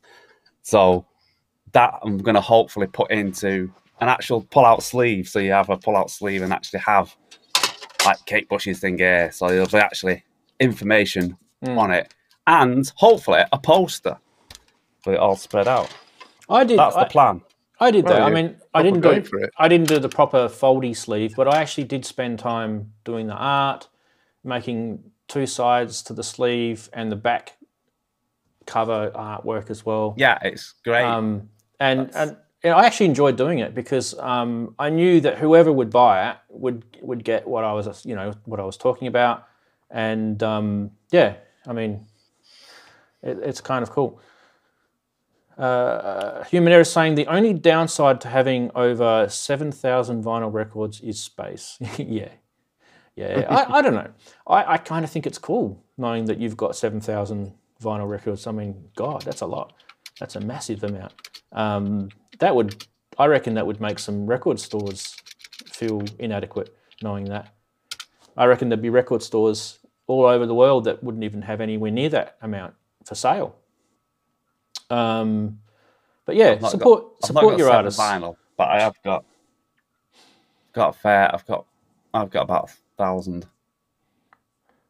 Can everyone put their Bandcamp in URL in the comments below? Well, unfortunately, unless you're a moderator, you can't paste links in. But why don't you jump on to Discord? If you don't have Discord, maybe it's a good opportunity for you to get Discord, because you can actually put your links into there. Let's show the Discord link. There it is. Go into Discord. There's no cost to being on Discord, and you can chuck your link into Bandcamp, and everyone will be. There's actually a room in the Discord server where people can share their members music. It's called #members music, and you can go in and share your own music. And in fact, speaking of music, if you actually want to check out some music of late, JX3D's got some stuff that you can go and listen to in there. And actually, I need to get that on and show you guys. I just need to double check with him to make sure he's happy with that first, though. But he's recently posted in the Discord channel some stuff that he's done, and it is really good, really, really, really good. Like, yeah, all the synth guys will like it. So Paul, jump into Discord. And I think we'll probably wrap it up, guys. I think we've done that to death. JX3D said, let's do it. Okay, next show, I'll definitely showcase his stuff next show. We haven't got time for today. But yeah, good thing about, like I said, good thing about Discord is it'll let people post links. It'll let people click on them. It's just handy. It's a handy thing. And you can't do that in YouTube chat. It's just one of those things.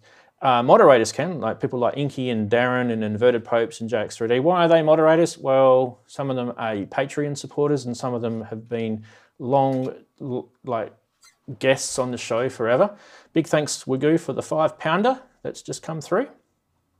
And yeah, Daren, you've already mentioned your album. Anything else you want to say? I mean, you said you're going to be doing a track in about 4 hours.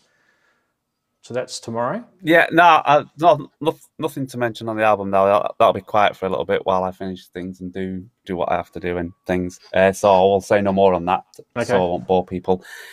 Yes, tomorrow, yeah, I've got to write a track, so I won't start it till tomorrow at 11 o'clock-ish.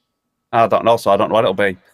You'll know when it comes up. You'll know the same as I will, so I haven't got a clue. Well, I'll be looking forward to it. And Andy, what have you got to announce? Anything? Are you going to be...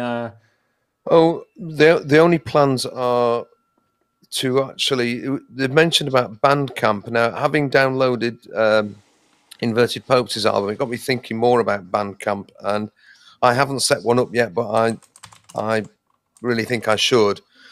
And I've got loads and loads of, you call it, man, back catalogue sounds pretentious, old tracks, which I've actually been listening to, listening back. A lot of them are drivel. Well, there's a few which I think are really good and deserve to hear be heard more or see the light of day. So to do some, I mean, they're all cassette recordings which I've digitized. But to spend some time playing about with them. Now, when I've got the new computer set up, I might actually think about investing. I mean, we talked a little bit last week about potential sort of mastering software or things that you can use just to clean things up a bit. And I'm thinking of spending some time doing that with the idea of sticking it up